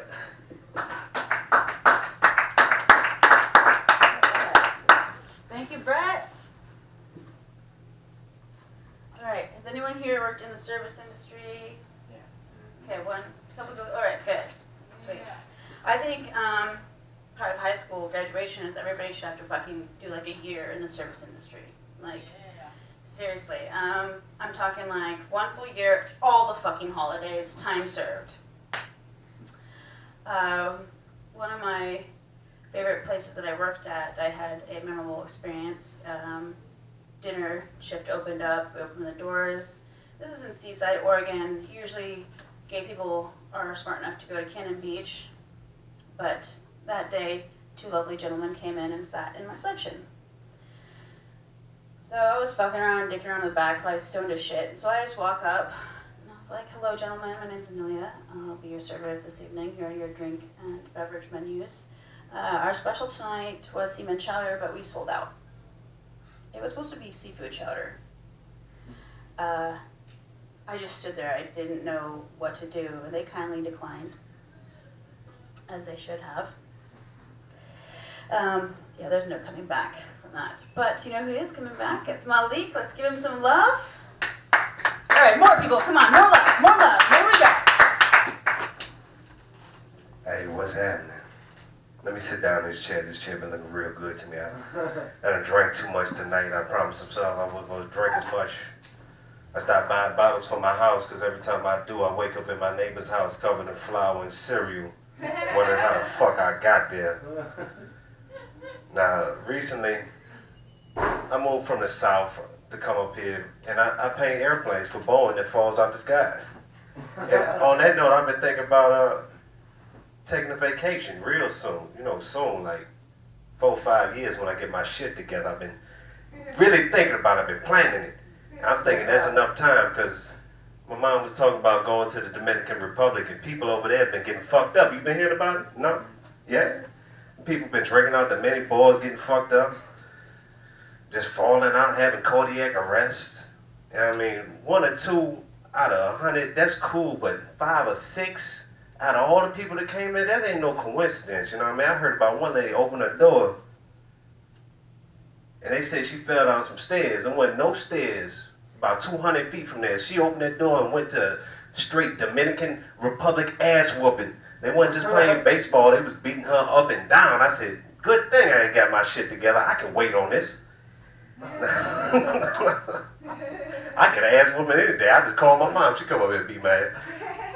Now look, I work at a place. It's just boring as watching paint dry because that's what the fuck I do. So we got a lot of downtime. And during this downtime, me and a bunch of other people hiding under the wing. It's me and this little guy we call the cabalito. Anybody know what a cabalito is? No, that's a tiny horse. Because his manager is the caballo, the big horse. And they ain't nothing but 4 foot nothing anyway. So we under there, he's talking shit. He's like, hey, this lady here, she beat you in soccer. I was like, look at me, I'm a large black man that smokes cigarettes. Of course she gonna beat my ass in soccer, motherfucker. And she was like, I didn't play any soccer. So I was like, all right, I get the thing, I get the thing. Then my son from Nigeria comes up. He's really from Nigeria. They came up and said, you mother sucker, she beat your ass in the soccer. And I was like, man, don't lie to me. That ain't your mama, don't lie to me. Nah, at this point, the cabalito loses his mind. No one talks about mama! I'm like, look here, understand, you wouldn't talk about your mother unless you Slim Shady. You got some skeletons in the closet, you're like, yeah, I'm sorry, mama, tonight you're getting that ass chewed out on stage. But I was thinking about it, it's like, to you, it's your mama, but to someone else, let's say your father, he's like that motherfucking bitch. You know, at least once or twice, like, come downstairs and get your waffles. Yeah, bitch, tell them get this fucking waffles. I gotta go. I gotta go to work. I'm sorry. I say bitch a lot. I know a person told me, he's like, look, you gotta stop saying bitch so much. I was like, bitch, please. I wish me and Too Short could get together. I'd love to have a conversation with him. Of course, you know, because what's his favorite word? No one? You anyone know what Too Short's favorite word is? I just said it 1,000 times. Bitch, come on now. God! Alright. Here's my last good thing. Alright, so I told you I ain't from around here. Somebody told me that this, you know, you go date, you see ladies, you know, you holler at them, you're like, hey, baby, what you doing? I want to be with you and only you, baby. And my friend told me, he was like, that's open, ethical, polyamorous relationships. And I said, where the hell does ethics come into you fucking other people? He was like, well, you know, you can tell her, hey, I'm fucking this person. It should be all good. And I was like, so what happens if I just fuck the person without it? Where's the ethics coming to this? This is the business of making babies, right? That's what, I don't like government and shit, but it's the business of making babies. We get together, what's the tax break? Ain't shit. I decided to be with you because I can put up with the same rerun every day. That's what dating is. It's like, it's a lesser of evil. It's easier to fight someone that you know, the enemy you know, than to wake up every day and say, I wonder what's on today. Man, it's the sci-fi channel, it's the horror fucking creature. She gonna get up and stab me. At least with this person, I know every day she gonna be mad at me. It's like, like, oh shit, well at least I can put up with this for another 20 years until I'm in the ground. God damn it. Alright. I ain't got nothing written down. I should have came here with a phone or something so I could get on you. You looking so mad at me. Bless the truth. Alright. Any of y'all got nicknames in here? Any nicknames? Jorge. Jorge? Really? Yeah, in San Antonio they call me Jorge. Jorge? Spanish for George. All the time, really. God damn it. They call me a lot of things too. You probably heard of them. I ever told you my name? You know, no? I'm gonna let you go. It's like they call me Malik, Gangry, Kim Ams, King Carulo, Young Skinny, Young Fatso, D for all of the above, motherfucker. But more importantly, they call me Iceberg! Bird! You know what? Jorge. You know what? Jorge. Yeah? Why? The hair. No, motherfucker, they call me Iceberg, not because I have the deepest, most philosophical conversation that make you question everything in your life. Because I get Gucci Man, white boy, wasted, motherfucker. God damn it. All right, I'm going to give you the short version. It's like, where I'm from, there's Laotian New Year, and every year it's on Easter Sunday. You know what Easter Sunday, the second coming of the King, but they don't celebrate the second coming of the King. They celebrate the second coming of Hennessy, baby, and I love that shit. They stack cases as tall as I am, and boy, I ain't playing. I went up in there and see people gamble their houses away for these cases, motherfucker. And the only thing is like, here's a bottle. You take a bottle, and you make everyone as fucked up as you is. I took it to heart and just drank 2 bips, a box of wine, and God knows what else. I'm butt-ass naked next to a cop 30 minutes later. Iceberg! Iceberg! I'm looking at my friends like, you gonna get this big black son of a bitch? Butt naked, I ain't touching him, his balls sweaty as shit. What the fuck is this? Anyway. Anyway, my name Malik. I hope you enjoyed my time, baby. Keep it going for Malik, everybody! I know they call you Iceberg because of the profound teachings of the poet and street knowledge magician, Mr. Iceberg Slim. Oh, the pimp? Who I got my game from. Check the cravat. Come on, deal with it. I get mad no pussy. I get all the mad no pussy, you guys. If you want to buy any of the no pussy I'm selling, I will charge you exactly what I'm paying for no pussy right now. I got the best no pussy in town, you guys. Telling you what, man. I do too. Best no pussy right there. Don't get into a bidding war on no pussy with me in here. Give it up. You guys. I think I win the best no pussy award. Jamie's winning the no pussy award. Jamie has the best no pussy in town. But Are you selling it though? Because I'm discounting no pussy. I mean, I'm just saying, you don't discount that shit, do you? Free no pussy. Oh, it's free no pussy all day long. All right, so apparently there is a no pussy surplus in the main lounge tonight, you guys. Seems like that's every night, you guys. You know who's got a no pussy surplus in his life? The next comedian coming to the stage, you guys. Let's give it up for Mr. Josh Getting No Enough, everybody. Thank you. I find it funny that you're older than me and I still don't get the references. Any of them. Yeah. That's good. I'm 39 years old. I know I'm at like the height of my cool. Like, I mean, unless I'm George Clooney and there's only one of him and I'm not him. So, and I'm getting really weird compliments lately. The other day, I was at work. Someone asked me how old I was. I'm like 39. He goes, "You don't look a day over 35." That's not very much different. 25. Yeah. People are telling me, you'd make a great stepdad. You'd make a cool stepdad. That's not a compliment. Like, we're at a fucking bar right now. Like, and what are you trying to tell me? Like, is your mom hot? Is that what is she single? Or is this a recruiting thing? I don't know. Thanks, George. And George just demonstrated consent. Oh, sorry. So the other day, somebody said the phrase "soft as a baby's bottom." Am I the only one not groping babies? I have no idea. Anyone else?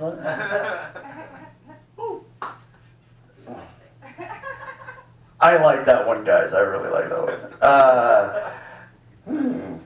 Yeah, okay, so you know how people are always like, I want to die like this, I want to die like that, right? I think I figured mine out. I want to get assassinated, right? Like, the method does not matter. I just want to be assassinated. Because that means I'm important, right? I mean, come on. Who doesn't want to be important? No, really? Oh, man, ouch. But, you know, I do think that in the last moments it would be nice just to know that the whole time someone was thinking about me. What?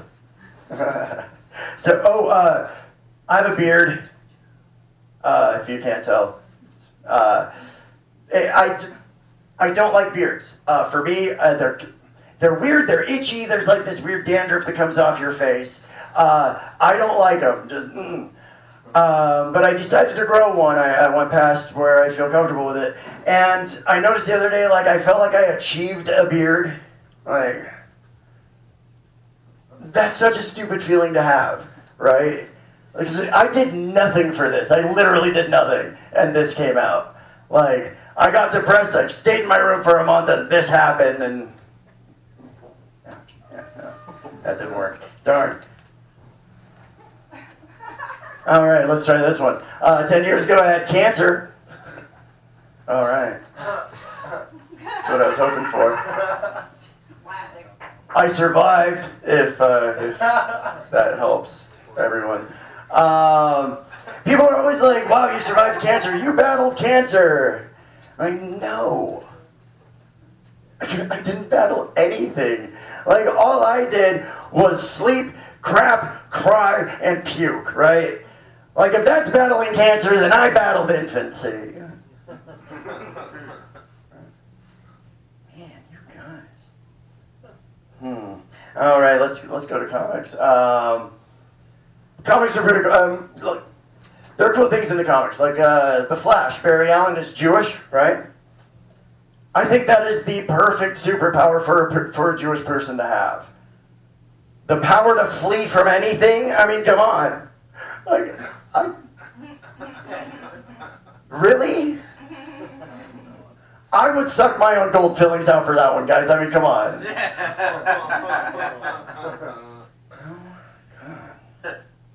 Captain Marvel is basically Marvel's version of Superman, right?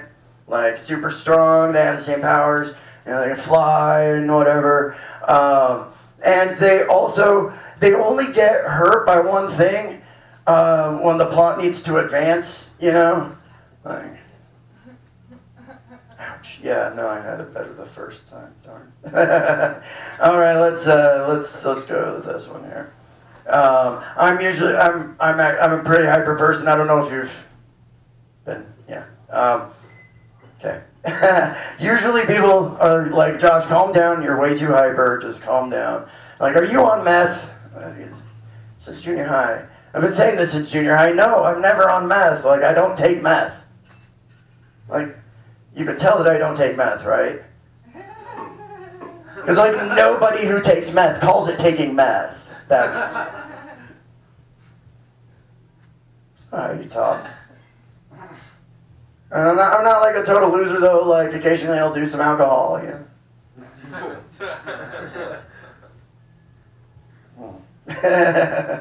I have fun with that one.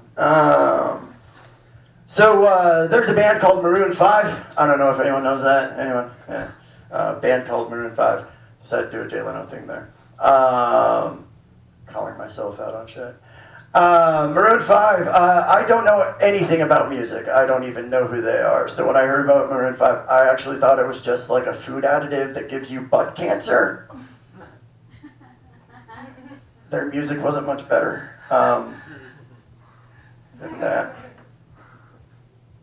We're going to go ahead and end on this one. I know that prayer doesn't work because every morning I wake up. That's it. That's all I need. Zip up the 10 good work, you know? Everyone have a great night.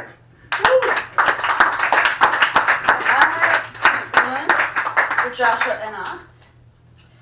Alright, I usually call myself the nicest cunt you'll ever meet. I didn't always plan on this, but the veil is so heavy over the damn plebeians' eyes that catering to their bullshit only just feeds the darkness. The other day I was like, okay, well, where did this all start? Like, what went wrong besides a narcissist mother in my life? 4th of July, 2006, Seaside, Oregon, Norma's Seafood and Steakhouse. I don't know if you've been there. They're known for their world-famous clam chowder. Let's give you a little idea of the premise here. It's like half this. It was like the size of half this room, stacked with tables. There's like a 2-hour wait out the door. A bunch of asshole families that are all sandy and shitty. And my section's full. I have this lovely foreign table that doesn't speak a lick of English. I'm trying to walk them through a menu with no pictures, which they don't understand at all. And in the meantime, I get sat this fucking 10 top, 2 families and their menopausal mother, who decides that after less than 60 seconds to slam her hands down on the table and ask for some service while she stands up and screams over the whole fucking crowd of people. I politely go over to her. I'm like, hey, you know what? I'll be there as soon as I can. She's like, well, we're fucking hungry. I was like, yeah, that's pretty much why everyone's here, bitch. Walk up to her, ask, you know, is there any drinks I can get you? She slams a water glass down in front of my face. She's like, yeah, well, I would like a clean water glass. If you ever worked in the service industry, you'd know that glasses get scratches on the outside after some time of going through the dishwasher numerous times. I was like, all right, bitch, I got this. So I take their order. She proceeds to order the dinner fish and chips that she's going to share with her grandson. And at that point, I looked at him and I was like, sorry, kid, take one for the team.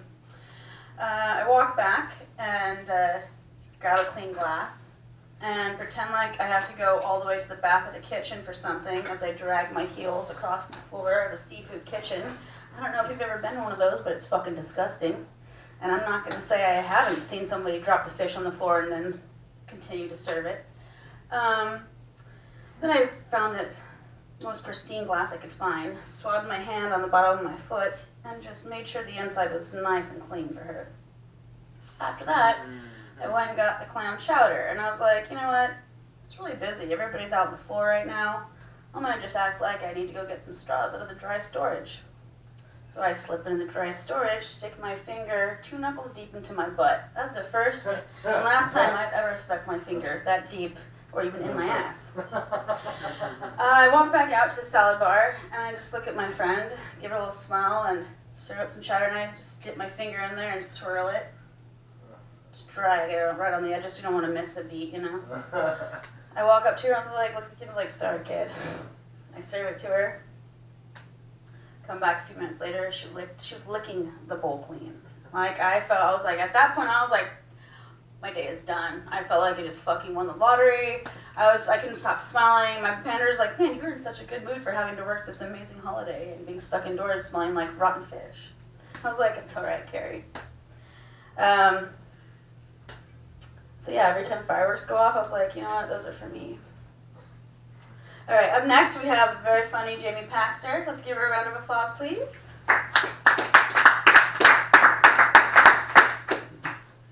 What's up, HotBox? How you doing? Woo! So a Jew walks into a bar and he says, I think this would be the perfect place to film a trans housewife fucking herself with a microphone. I am a 40-year-old polyamorous pansexual trans woman. Malik's like, what the fuck does that even mean? I just said ethics. Don't bring ethics into it. This bitch got a cookware fetish? All that really means is my superpower is awkward eye contact. It doesn't have to be awkward though. I try to be approachable, not easily offended. I carry crayons in my purse in case I need to draw pictures. Oh.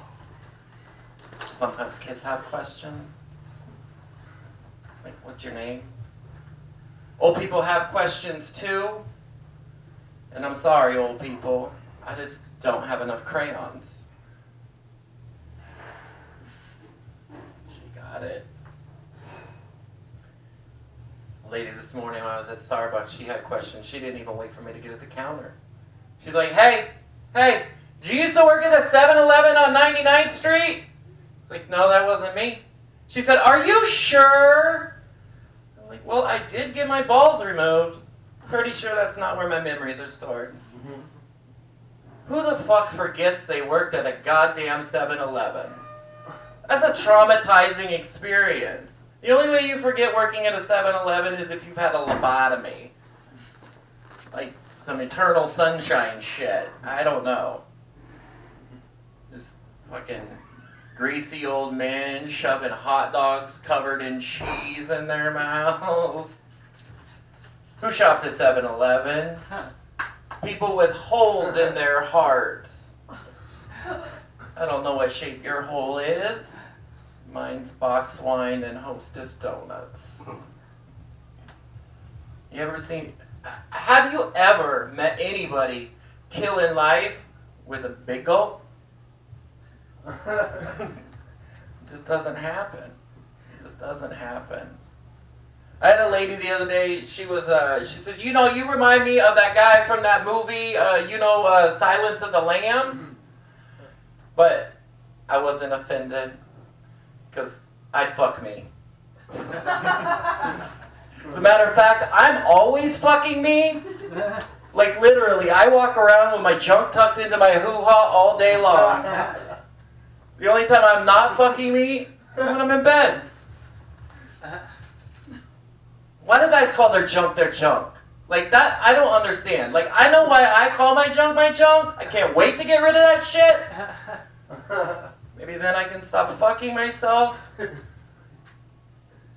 Hey, what else do I want to do here?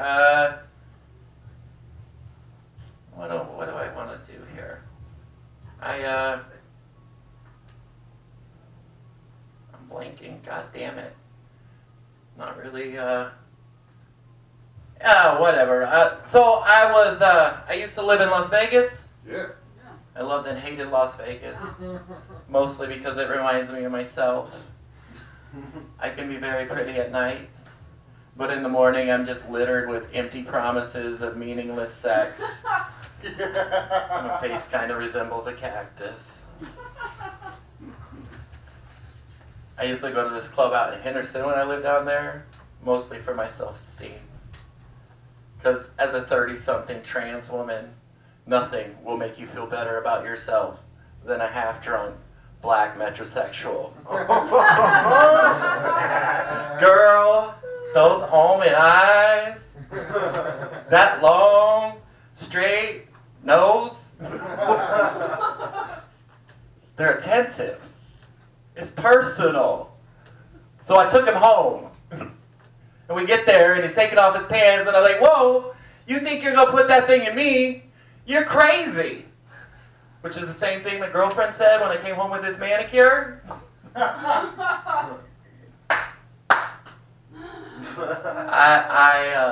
I recently went to Phoenix. It was a good time, and I got to tell you, I've been back for 2 weeks. And Portland just does not have a catcall game. Phoenix, everywhere I went. Girl, I don't know what you are. I just gotta tell you look so good walking away from me. Kinda sweet. Kinda sweet. In Portland, we have grumpy old white men that look at my earrings and say, oh, I used to have cock rings that big. And I'm like, first, no you didn't. And second, no. Just no. Here's a little game. It's like, is this an insult, a pickup line, or a compliment? Hey, you ever been to prison? You're wrong. There's a pickup line. I'm not, this is not even a bit, this is not even a joke, this is a white guy in a fucking club in Portland. That was his opening line. You remind me of somebody I was in prison with, and I'm like, yeah, and that's why you're not gonna get a date. How about sports? You guys like sports? I fucking hate sports. I did play football in high school, not because I wanted to, obviously. Pretty sure it was my stepdad's plan to make sure the girl got beat out of me when I wasn't home. And relax, it didn't fucking work. Jesus. After football was wrestling, and that was just awkward. Not that I minded being mounted by pubescent boys with semi-hard-ons.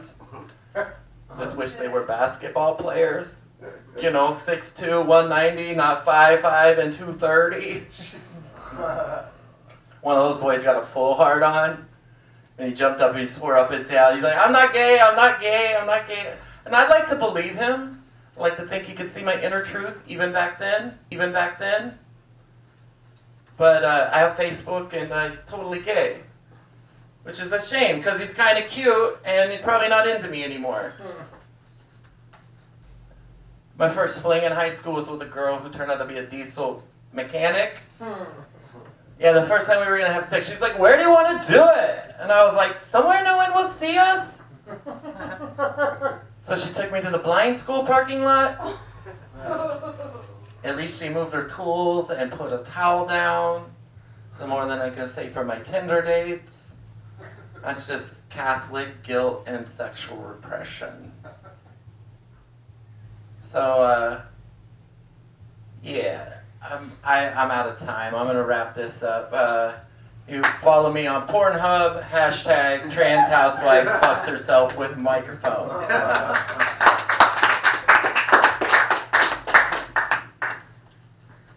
Sorry. Jamie Paxton, everybody!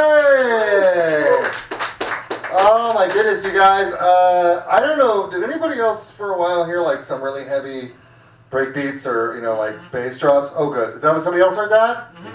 I thought I finally turned black. That's what it's like, right? You just hear bass beats in your, I don't know. You get the shining too. Get the shine. I almost started screaming Waka really loud, but I do that anyways sometimes, just because it makes young people really uncomfortable to have an old toothless man start screaming Waka Flocka in their ear on the bus. I think it's fucking hilarious. Waka! Hey, God damn it, you know. If you want to make a 12-year-old jump, because this is, by the way, is not how I'm normally dressed when I do it. I do dress normally to suit my dental work. So just imagine me dressed like, you know, in a dirty pair of boots, and I just stand right next to some 12-year-old, and I just, Waka! Waka! Flocka! And they get off the bus usually at the next stop right after that. It's a great way to get a space on the bus. You guys, Coming up to the stage is our final comedian of the evening. You guys, thank you so much for holding in. That air conditioning lasted for about 20 minutes, and they shut that fucker off. We're getting big old hits in here, but that's all right. We like it hot. We like it muggy. And let's give it up for Brian with a Y. Woo! Keep it going for everyone involved. Thank you for playing along.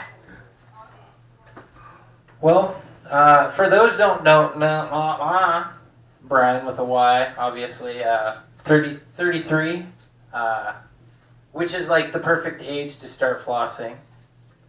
Yeah. It's true. Right? Yeah. I went to the dentist recently. Man, was he pissed. He's like, hey, it's not my fault the batteries in my toothbrush died.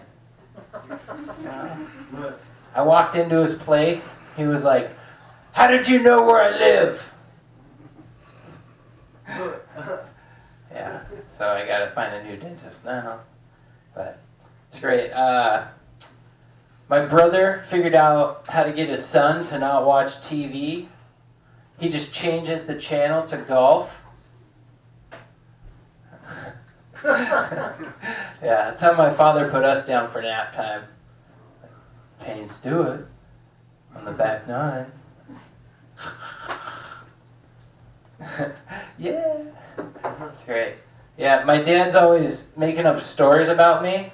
Like, we're at this dinner party. He's like, hey, Brian, why don't you tell Dennis here about that time you created Facebook? It's like, no, I created a professional wrestling blog on Facebook. He's like, well, why don't you tell him about that time that you released the animals from the Portland Zoo, you know, and you got 86th? I was like, no, I got 86th from Tilt for stealing tokens to play Dance Dance Revolution. Yeah, it's great. I'm going to take a little look-ski here. I don't usually have problems falling asleep unless I'm driving. Then I have a few problems with falling asleep. Have you guys heard about that new movie called Constipation? It hasn't come out yet.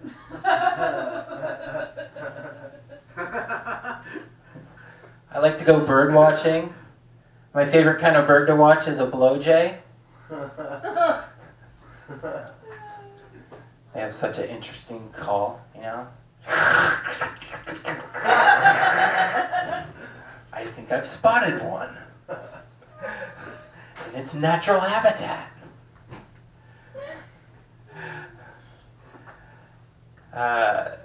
Back when I was a teenager, only one of my friends had a cell phone, although we all had already seen his penis. So it wasn't, yeah.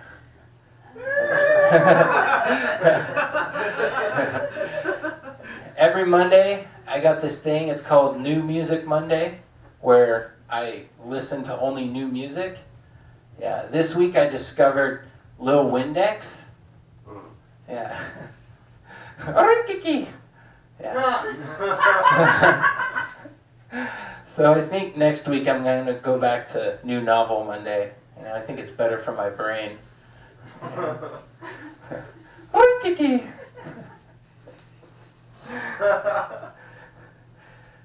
Wendy Williams said recently that although she's divorced, she's still madly in love with food.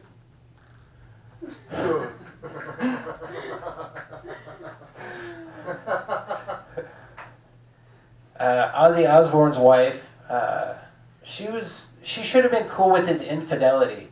You know, after all, her name is Sharon.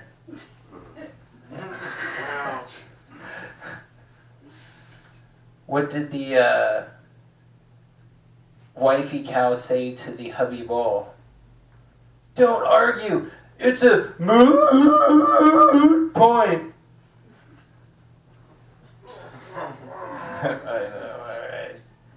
I had to go to the doctor recently because I got chest pain and shortness of breath whenever I smoked blunts.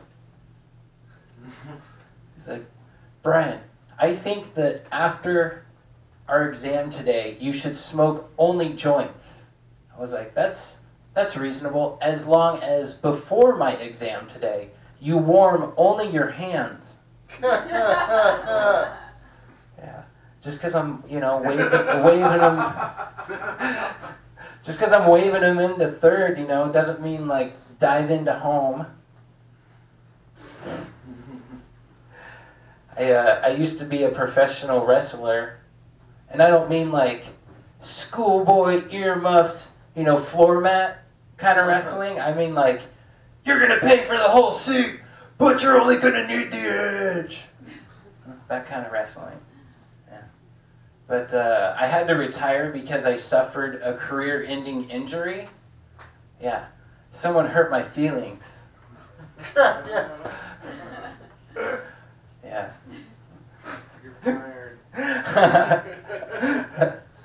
I work in mental health, although some would argue I should be a customer. Yeah. My biggest demon is video poker. Yeah. The only thing better than winning at video poker is watching other people lose. Yes. Yeah. You know, I learned to stay away from video poker, and it only took 2 months and $5,000. Yeah. Of course, you know, you can't tell anyone in your family that's how you spent your inheritance. You know, they judge. Let's see.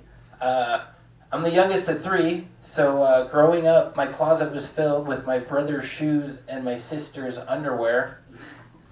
Yeah. I'm actually most like my sister. Yeah. And she has Down syndrome. Yeah.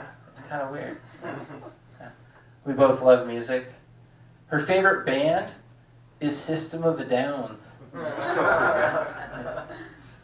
Yeah. She's got a boyfriend. He's good people, too. He, too, is downs with the sickness. Ooh, wah, ah, ah, ah. Ooh, wah, ah, ah. All right, guys, thank you very much. Brian with a Y. Brian with a Y, everybody! I like that only in the Ming Lounge at 11 o'clock at night is a digital rectal exam joke a thinker. You gotta like, like a 20-second delay on that's fucking great. Let's see, Wendy Williams. She also looks like she's still really in love with sticking her face into beehives, you know?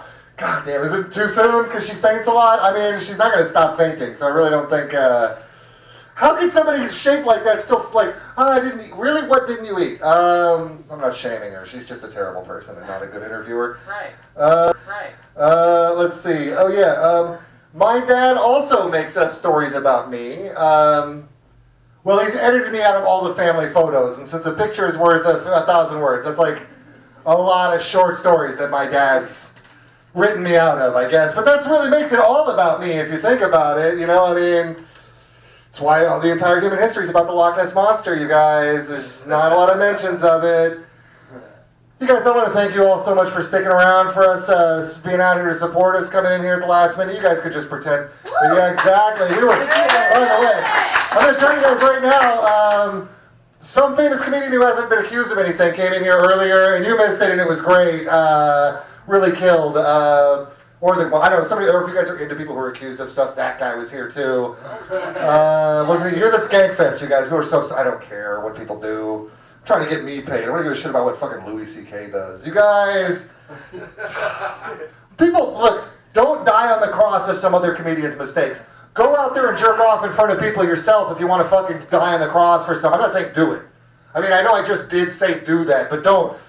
I mean, whatever. But, you know, the point being, don't fucking take the lumps for Louis' jerk off is my point. You know what I'm saying? You be your own fucking jerk off, all right? Thanks for coming out to the HotBox. You guys look for us at HotBox 2.0 online, on YouTube. Subscribe to the channel. You don't have to watch them. Just subscribe so I can change the fucking name for the dumb thing I picked when I set up my YouTube account. You guys, thanks for keeping it spicy, man. Have a good night. Love you. So pal, back up a bit, give me some elbow space. I represent Harlem World, not Melrose Place. So I'ma lace the Jews up with nice baguettes. Flamboyant is the label that writes the checks. Y'all niggas better stop frontin' cause I might get vexed. Then I'ma run up on y'all and slice your necks with the machete. Pockets heavy, sling more cane than Eddie. I represent Uno Tres Nueve. Time is money so I stay late. I'm quick to slide a playmate. Bust off like a tray 8 then vacate. Flamboyant. A smooth kid that'll run up in your baby mother. Holding on is too advanced for y'all. Let's do this shit for real. Come on now.